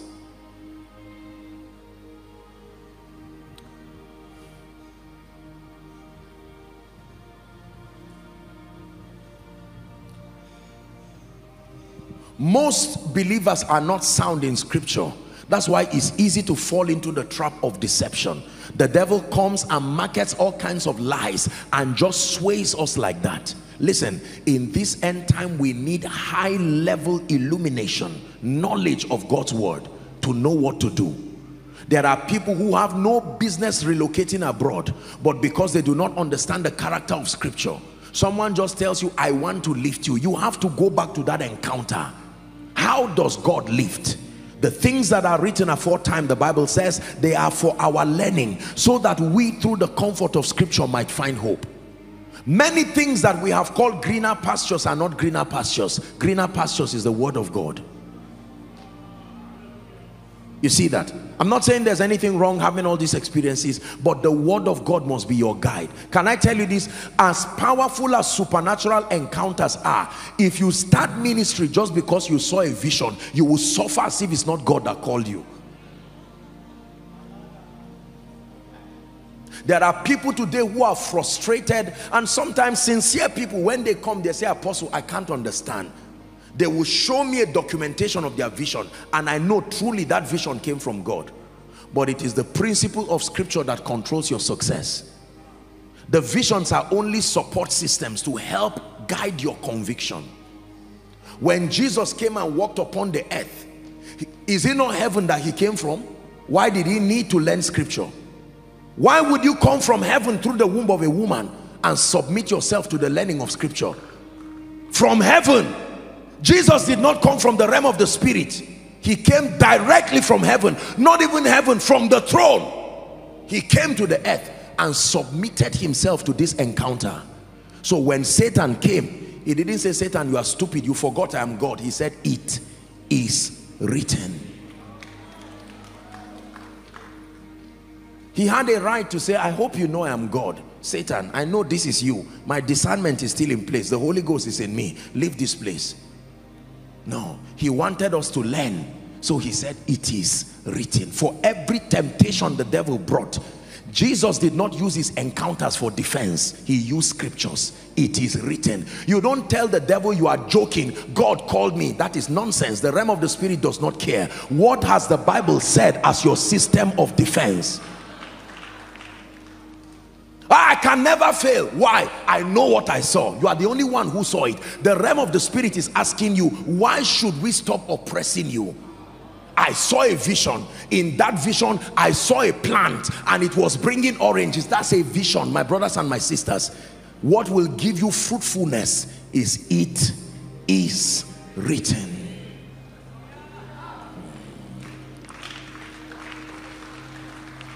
I had many visions about Koinonia in Abuja. I would have been surprised and shocked, disappointed and frustrated if it was the only thing. If I place my vision on a billboard with my name written, hello Abuja, I am Joshua Selman. It happened on a Thursday night when I was sleeping. I saw the heavens open and I saw the map of Abuja.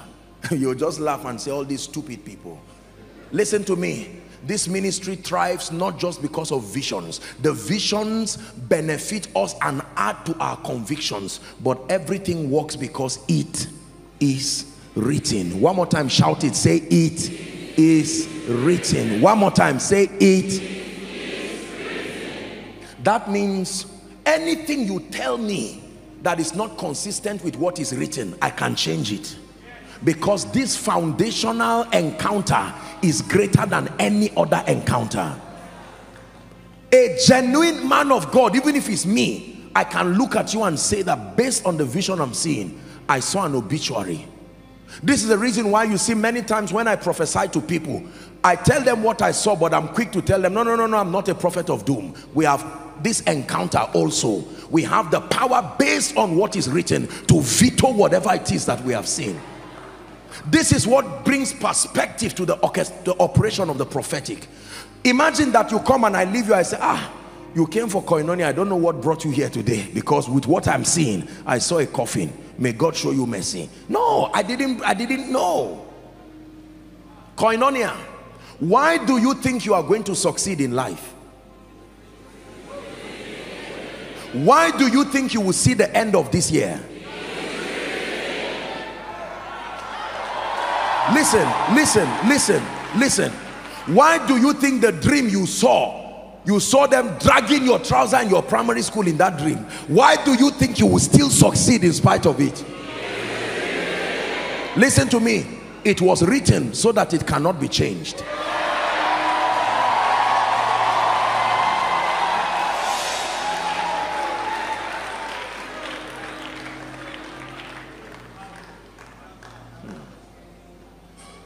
I believe this.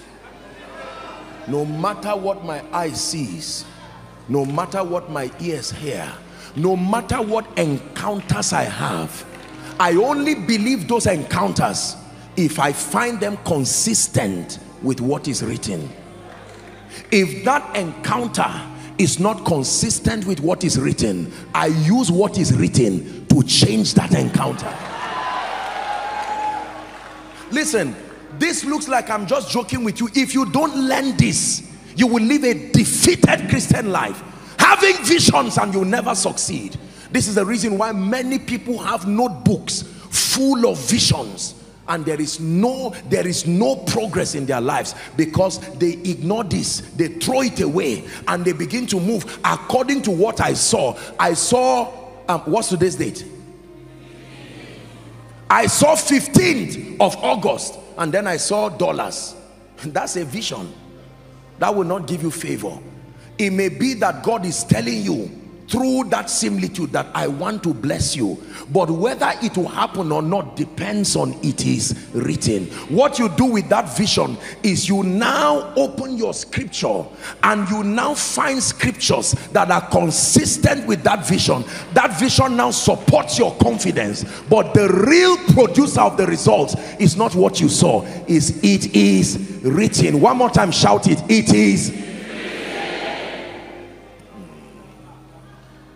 If I didn't believe this, I would have died since. I would have died since. You don't know the kinds of visions. You know, as a man of God, people send you all kinds of things. I've had well-meaning people send me text messages. Apostle, be careful. I saw a ghastly motor accident. And they are not wrong. Some of them are accurate prophets of God. This is not sarcasm. Sincere people. And I know that was the plan of the devil.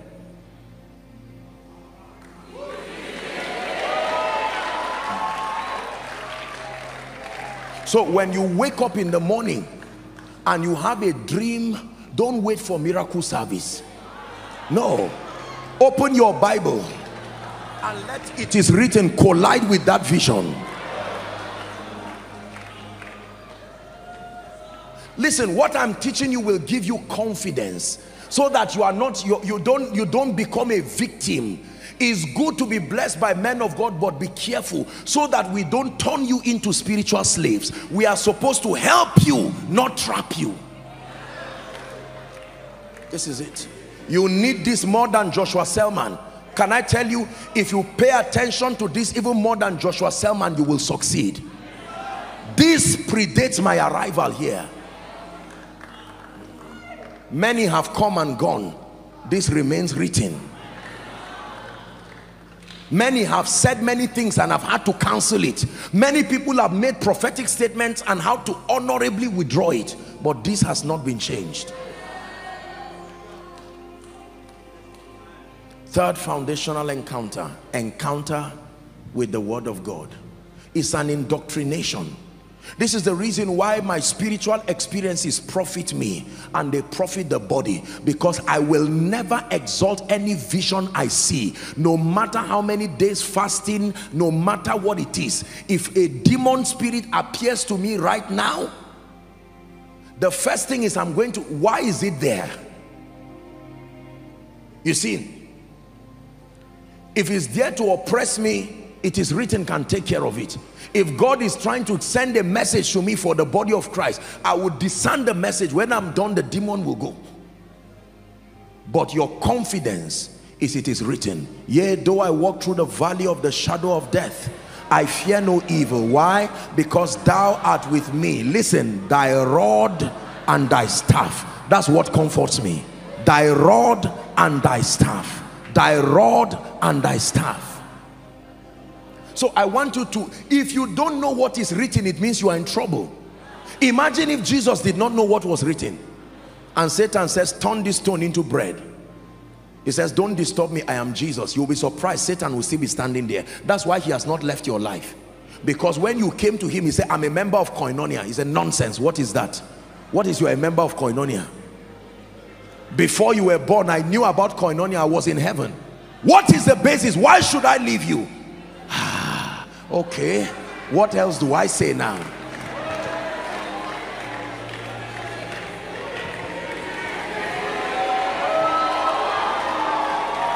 Listen, why should you rise in life? Apostle declared over me. You are joking.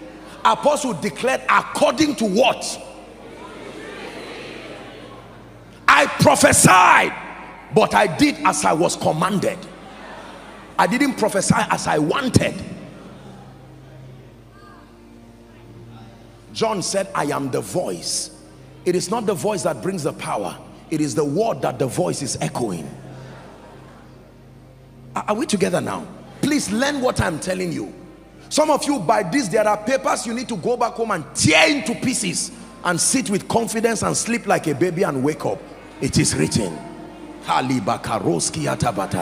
It is written. My 2021 is blessed. It is written. It is written. It is written. It is written. Why do you think you'll be exempted from all the limitations that come? I am a member of Koinonia. That is wonderful when you understand it to be that I am prophetically connected based on what the Bible says. But if it's just blindly I'm a member of Koinonia, you will be surprised. I'm saying this because there are many believers who do not have a scriptural basis for confidence. Satan, leave me alone. Why? I know Apostle Joshua Selman, and the demon will say, Jesus, I know. Me too, I know Jesus. Me too, I know Paul. Me too, I know Joshua Selman. You have to stand and say, you better know me too. It is written. Register it in the realm of the spirit that it is written.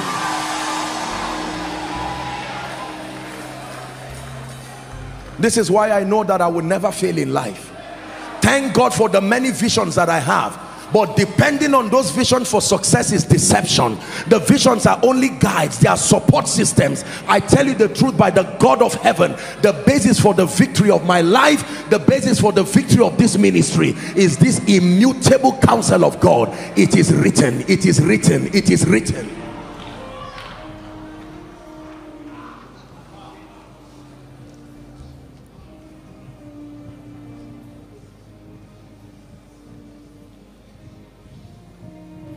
So when I tell you, you will rise, say amen. But don't just go back and say I will rise. No.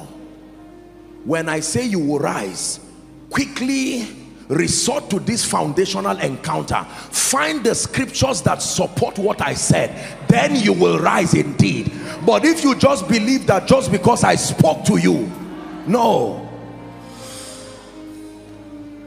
Are you seeing the balance now? This is why many of you do not profit from the prophetic ministry. The prophetic ministry is not fake. It is a genuine spiritual ministry. But just because an anointed man spoke over your life, just because he revealed and what he revealed was true, when he blessed you, your spiritual life went down because you had confidence that this man knows God. His word does not fail. But you ignored it is written.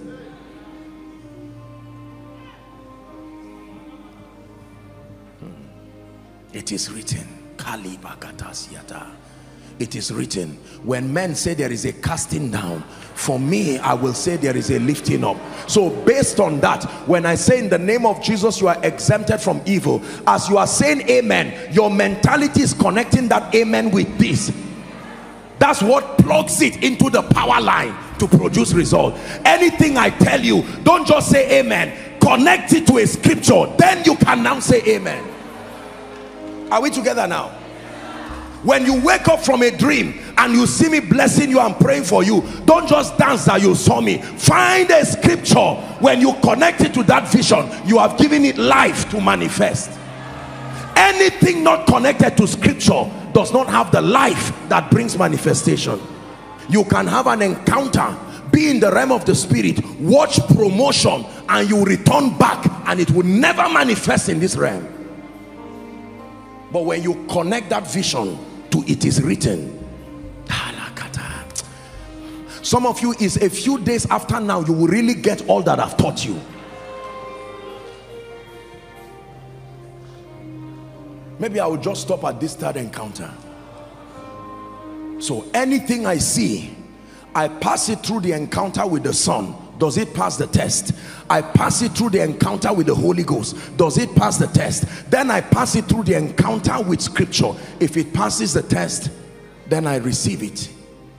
If it fails that test, no matter how accurate it is, I dump it in peace and I don't feel bad. If you tell me, Apostle, your life will be destroyed, for instance, I salute what you are saying, but I go to it is written. Until I find the same thing you said here, there is no reason for tears. Weep not, for the book is opened. You only weep when the book is closed. Hear me. There are arrows that fly by day. You don't need a prophet to tell you that. There are noisome pestilences. There are destructions that waste in the noonday. So if someone tells you, he's not telling you anything new. Are we together now? He's only revealing to you something that the Bible already says. What today will someone tell you that the Bible has not told you, generally speaking? If someone tells you there is evil on earth, in all honesty, is that new? It is written, already told you. If someone tells you there is a possibility for failure, is that new? No, the Bible already tells you. Most of the things we seek for in encounters, Scripture has already told us. I want to succeed. Okay, so how do you succeed? If only I can see Joshua Selman, I know my life will change. You are right, because of the prophetic dimension as written in Scripture. However, you can sit with Scripture. This book of the law shall not depart from out of your mouth, but thou shalt meditate therein day and night, that thou mayest observe to do, not just to read, to do. So it may be the doing part you are missing.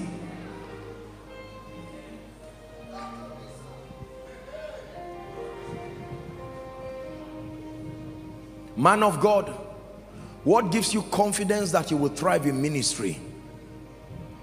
I know my mentor. I know my father. Think again. I know the spiritual tribe I'm connected to. Think again. What makes you believe you will prosper? I got a first class, and then somebody prophesied to me and said I will never fail. Think again.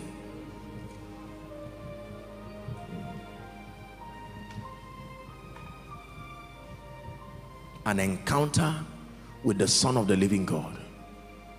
You see, because we have ignored these encounters, many people keep meeting the apostolic and the prophetic ministry, but they are never saved. Do you know that?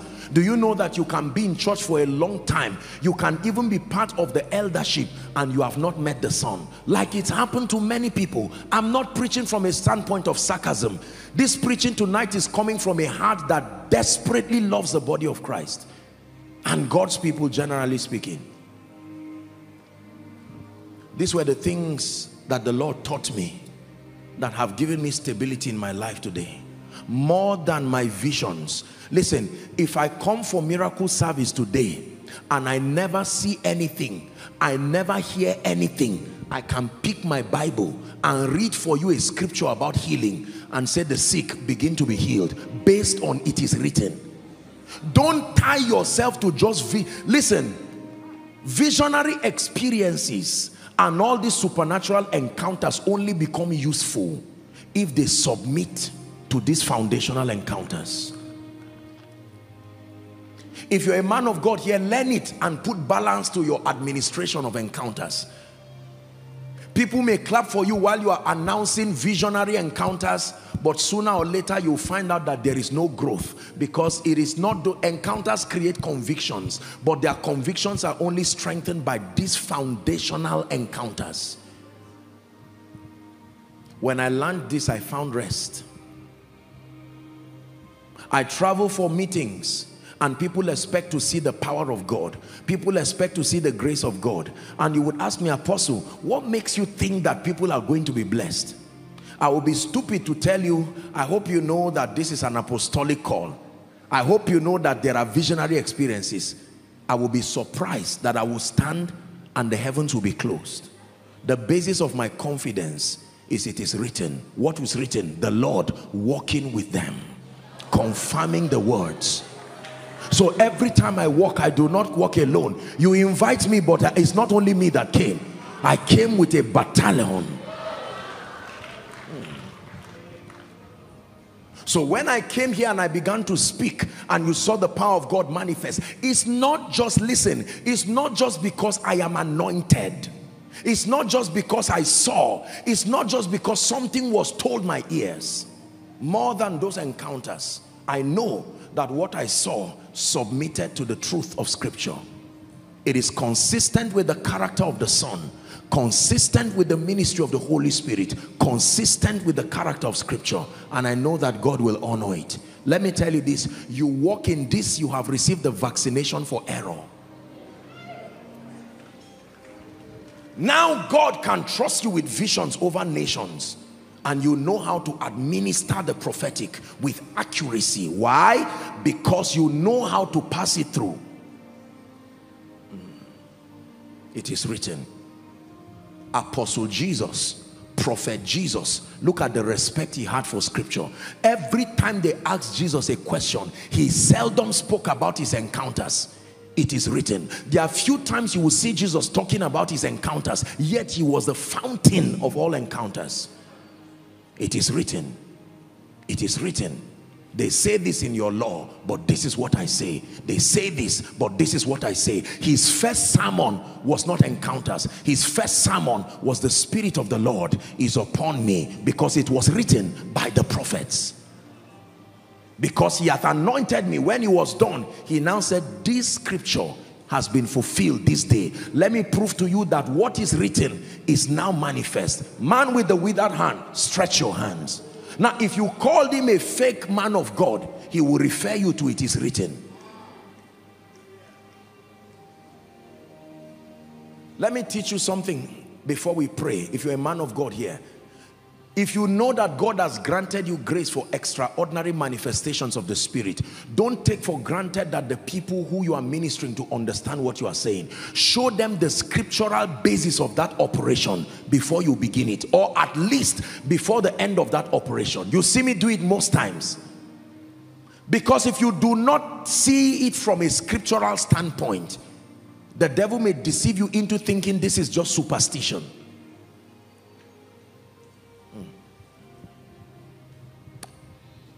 Are we blessed? I have taught you an encounter with the Spirit of wisdom, with favor. My life today is full of convictions. I don't teach things I don't believe. I don't teach things I'm not confident on. But my greatest encounters, brothers and sisters, hear me. My greatest encounters are not my encounters of Jesus, as wonderful as they are.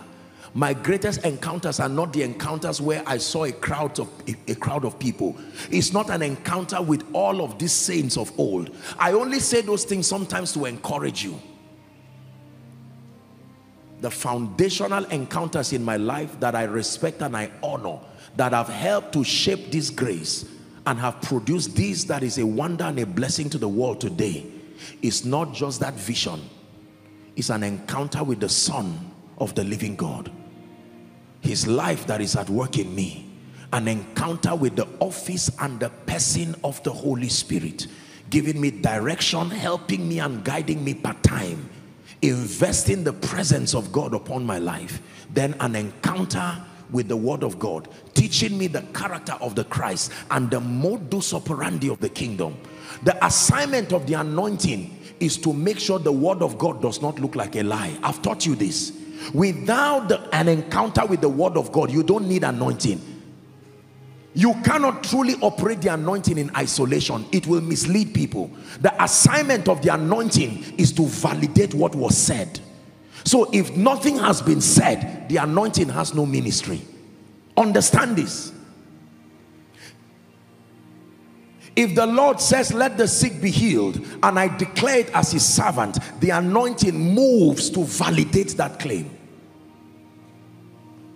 Apostle, I want to be anointed. See how Jesus anointed people in the Bible. He spent time teaching them doctrine. He taught them scripture. And then one encounter they had. Now they had the grace to validate these things. Many of you, if I drop a Bible here and I drop a bottle of oil, you would jump at the bottle of oil. Even if it breaks on your head, you will still be laughing with the injury on your head, because you believe you encountered the anointing. Please return back to the place of scripture. Sit down with your Bible. Start reading it like you did before. I've hardly seen anybody bring me a Bible and say, pray on it. I'm not saying there's anything wrong. Please don't, if you have your bottle of oil, say, no problem, I'm going to pray on it. But I'm saying we have to be careful. I've not seen anybody buy a clean King James Bible and say, Apostle, please pray on it, that God will open me up to the mysteries of the kingdom. No. But people have brought all kinds of things. People have brought sticks. People have brought water. People have brought handkerchiefs. They are sincere people. I'm not saying they are wrong. People have brought sand. People have brought shoes. People have brought photos. People have brought food. People have brought all kinds of things. Where is the Bible here? It's not necessary. I just need a prophetic action immediately. Apostle, I had a dream. In that dream, I saw myself coming with oil, and now I have come with it physically. I agree, and I'm going to pray for you. Don't feel bad. I'm not being sarcastic. Okay? So what makes you think that this oil is going to work? Because you will anoint it? No, no, no, no. The oil is not anointed because I lay hands on it. The oil is anointed because I lay hands on it with the understanding that the empowerment comes from scripture. So where you keep your anointing oil, where you kept your sand, where you kept your candle or whatever, just push it and put a Bible there. Don't ignore those things. Put a Bible first. Most believers would prefer to buy jars of oil, jars of handkerchiefs, and if you tell them, okay, what are you going through? Things are not working in my life. Listen to this message. And then when you listen to this message, get this scripture, you see them smile at you and leave with disappointment, as though God punished you. I came and I stood here. This is what you are doing because God anointed you. But the moment you come and you say, kneel down, turn, stand up. What is this? They now begin to say, something is going on. Goodness. So my case. Listen, I'm not mocking the prophetic. I'm only giving you wisdom. There are times that I've prayed for people and I said it's done. They didn't believe it. They stood there. Abba, it's done. With what I saw these guys rolling up and down, and you just touch me and say, you are distracted. Just focus on me and pray for me with all your heart. May God give us growth and maturity in the name of Jesus Christ. We're going to pray.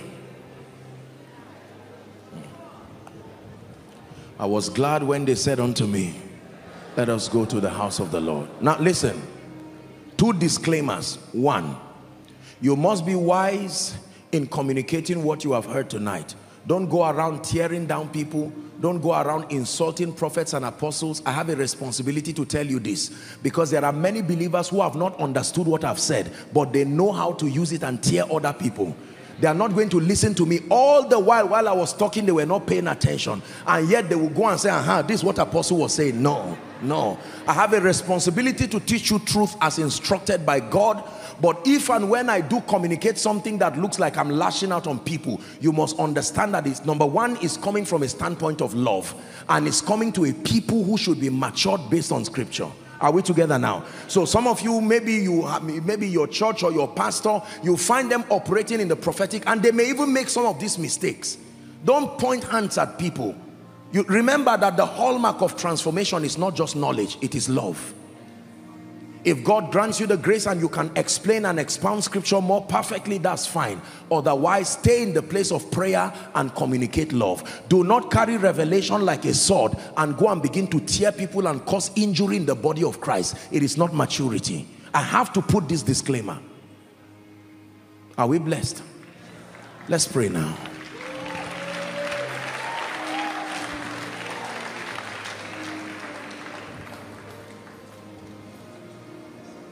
Now that you have learned this, I can release the grace for encounters upon you.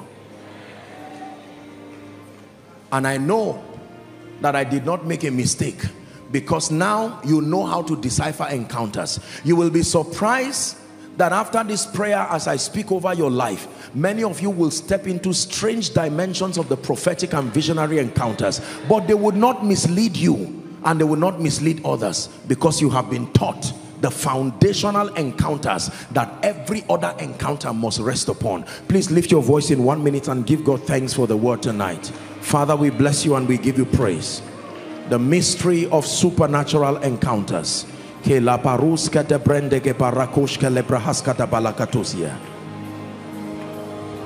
bless you, we honor you, we bless you, we honor you, we bless you, we honor you, we bless you, we honor you. In the name of Jesus. The entrance of your word gives light, it gives understanding unto the simple. We bless you for the power of your word, for giving us understanding.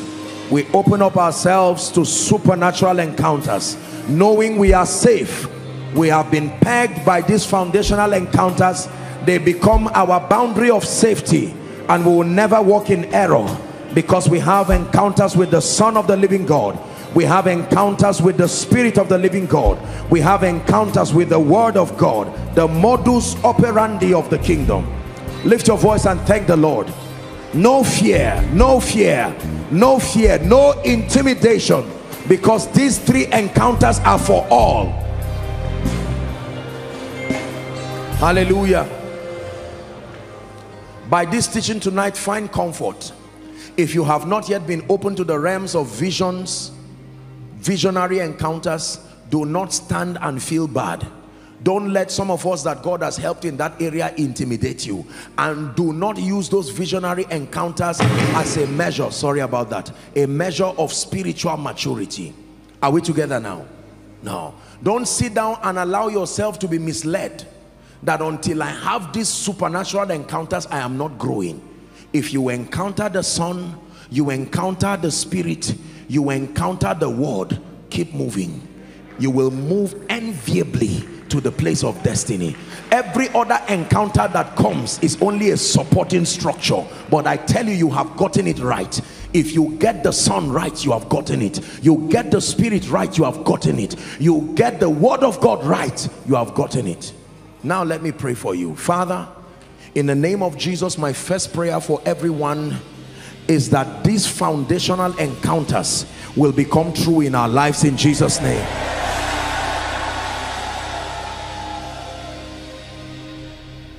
For anyone here who is born again, you already have an encounter with the Son, but I pray for you that the ministry of the Holy Spirit will become real for you.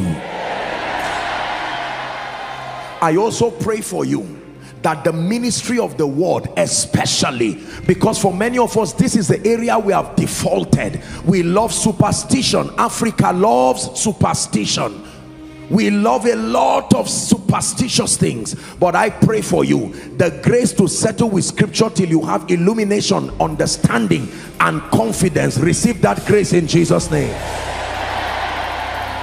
The grace to believe, to respect and to exalt what is written above what you see, above what you hear. Receive that grace in Jesus' name.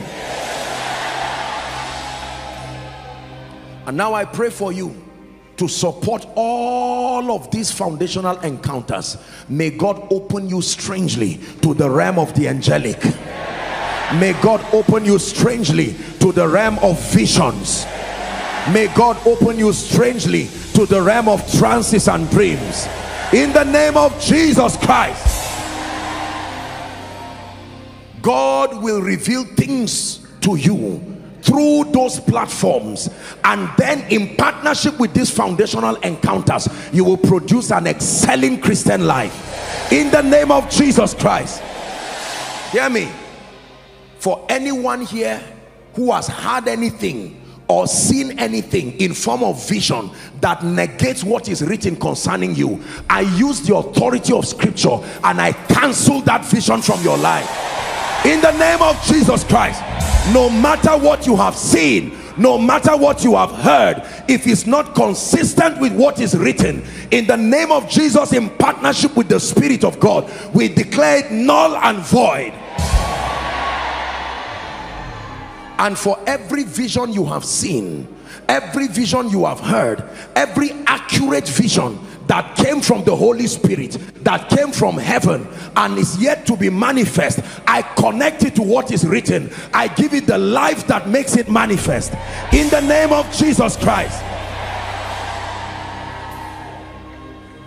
If there is anyone here under the sound of my voice who is in error and has become an addict of visions, an addict of the prophetic, an addict of the apostolic above scripture, I declare, let there be deliverance for you now.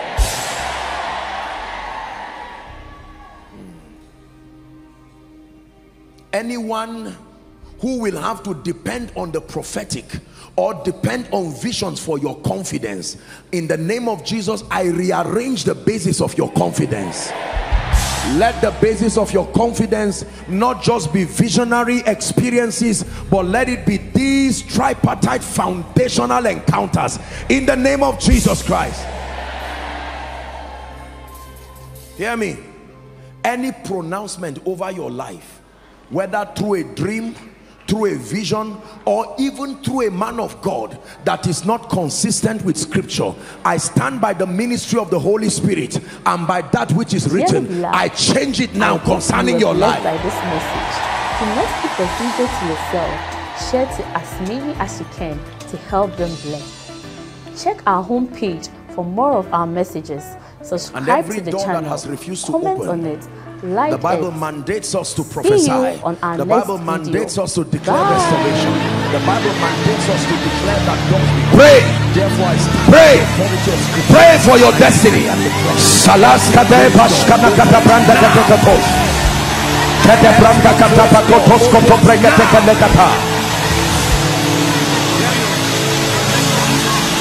The phase of development. Lord, grant me the discipline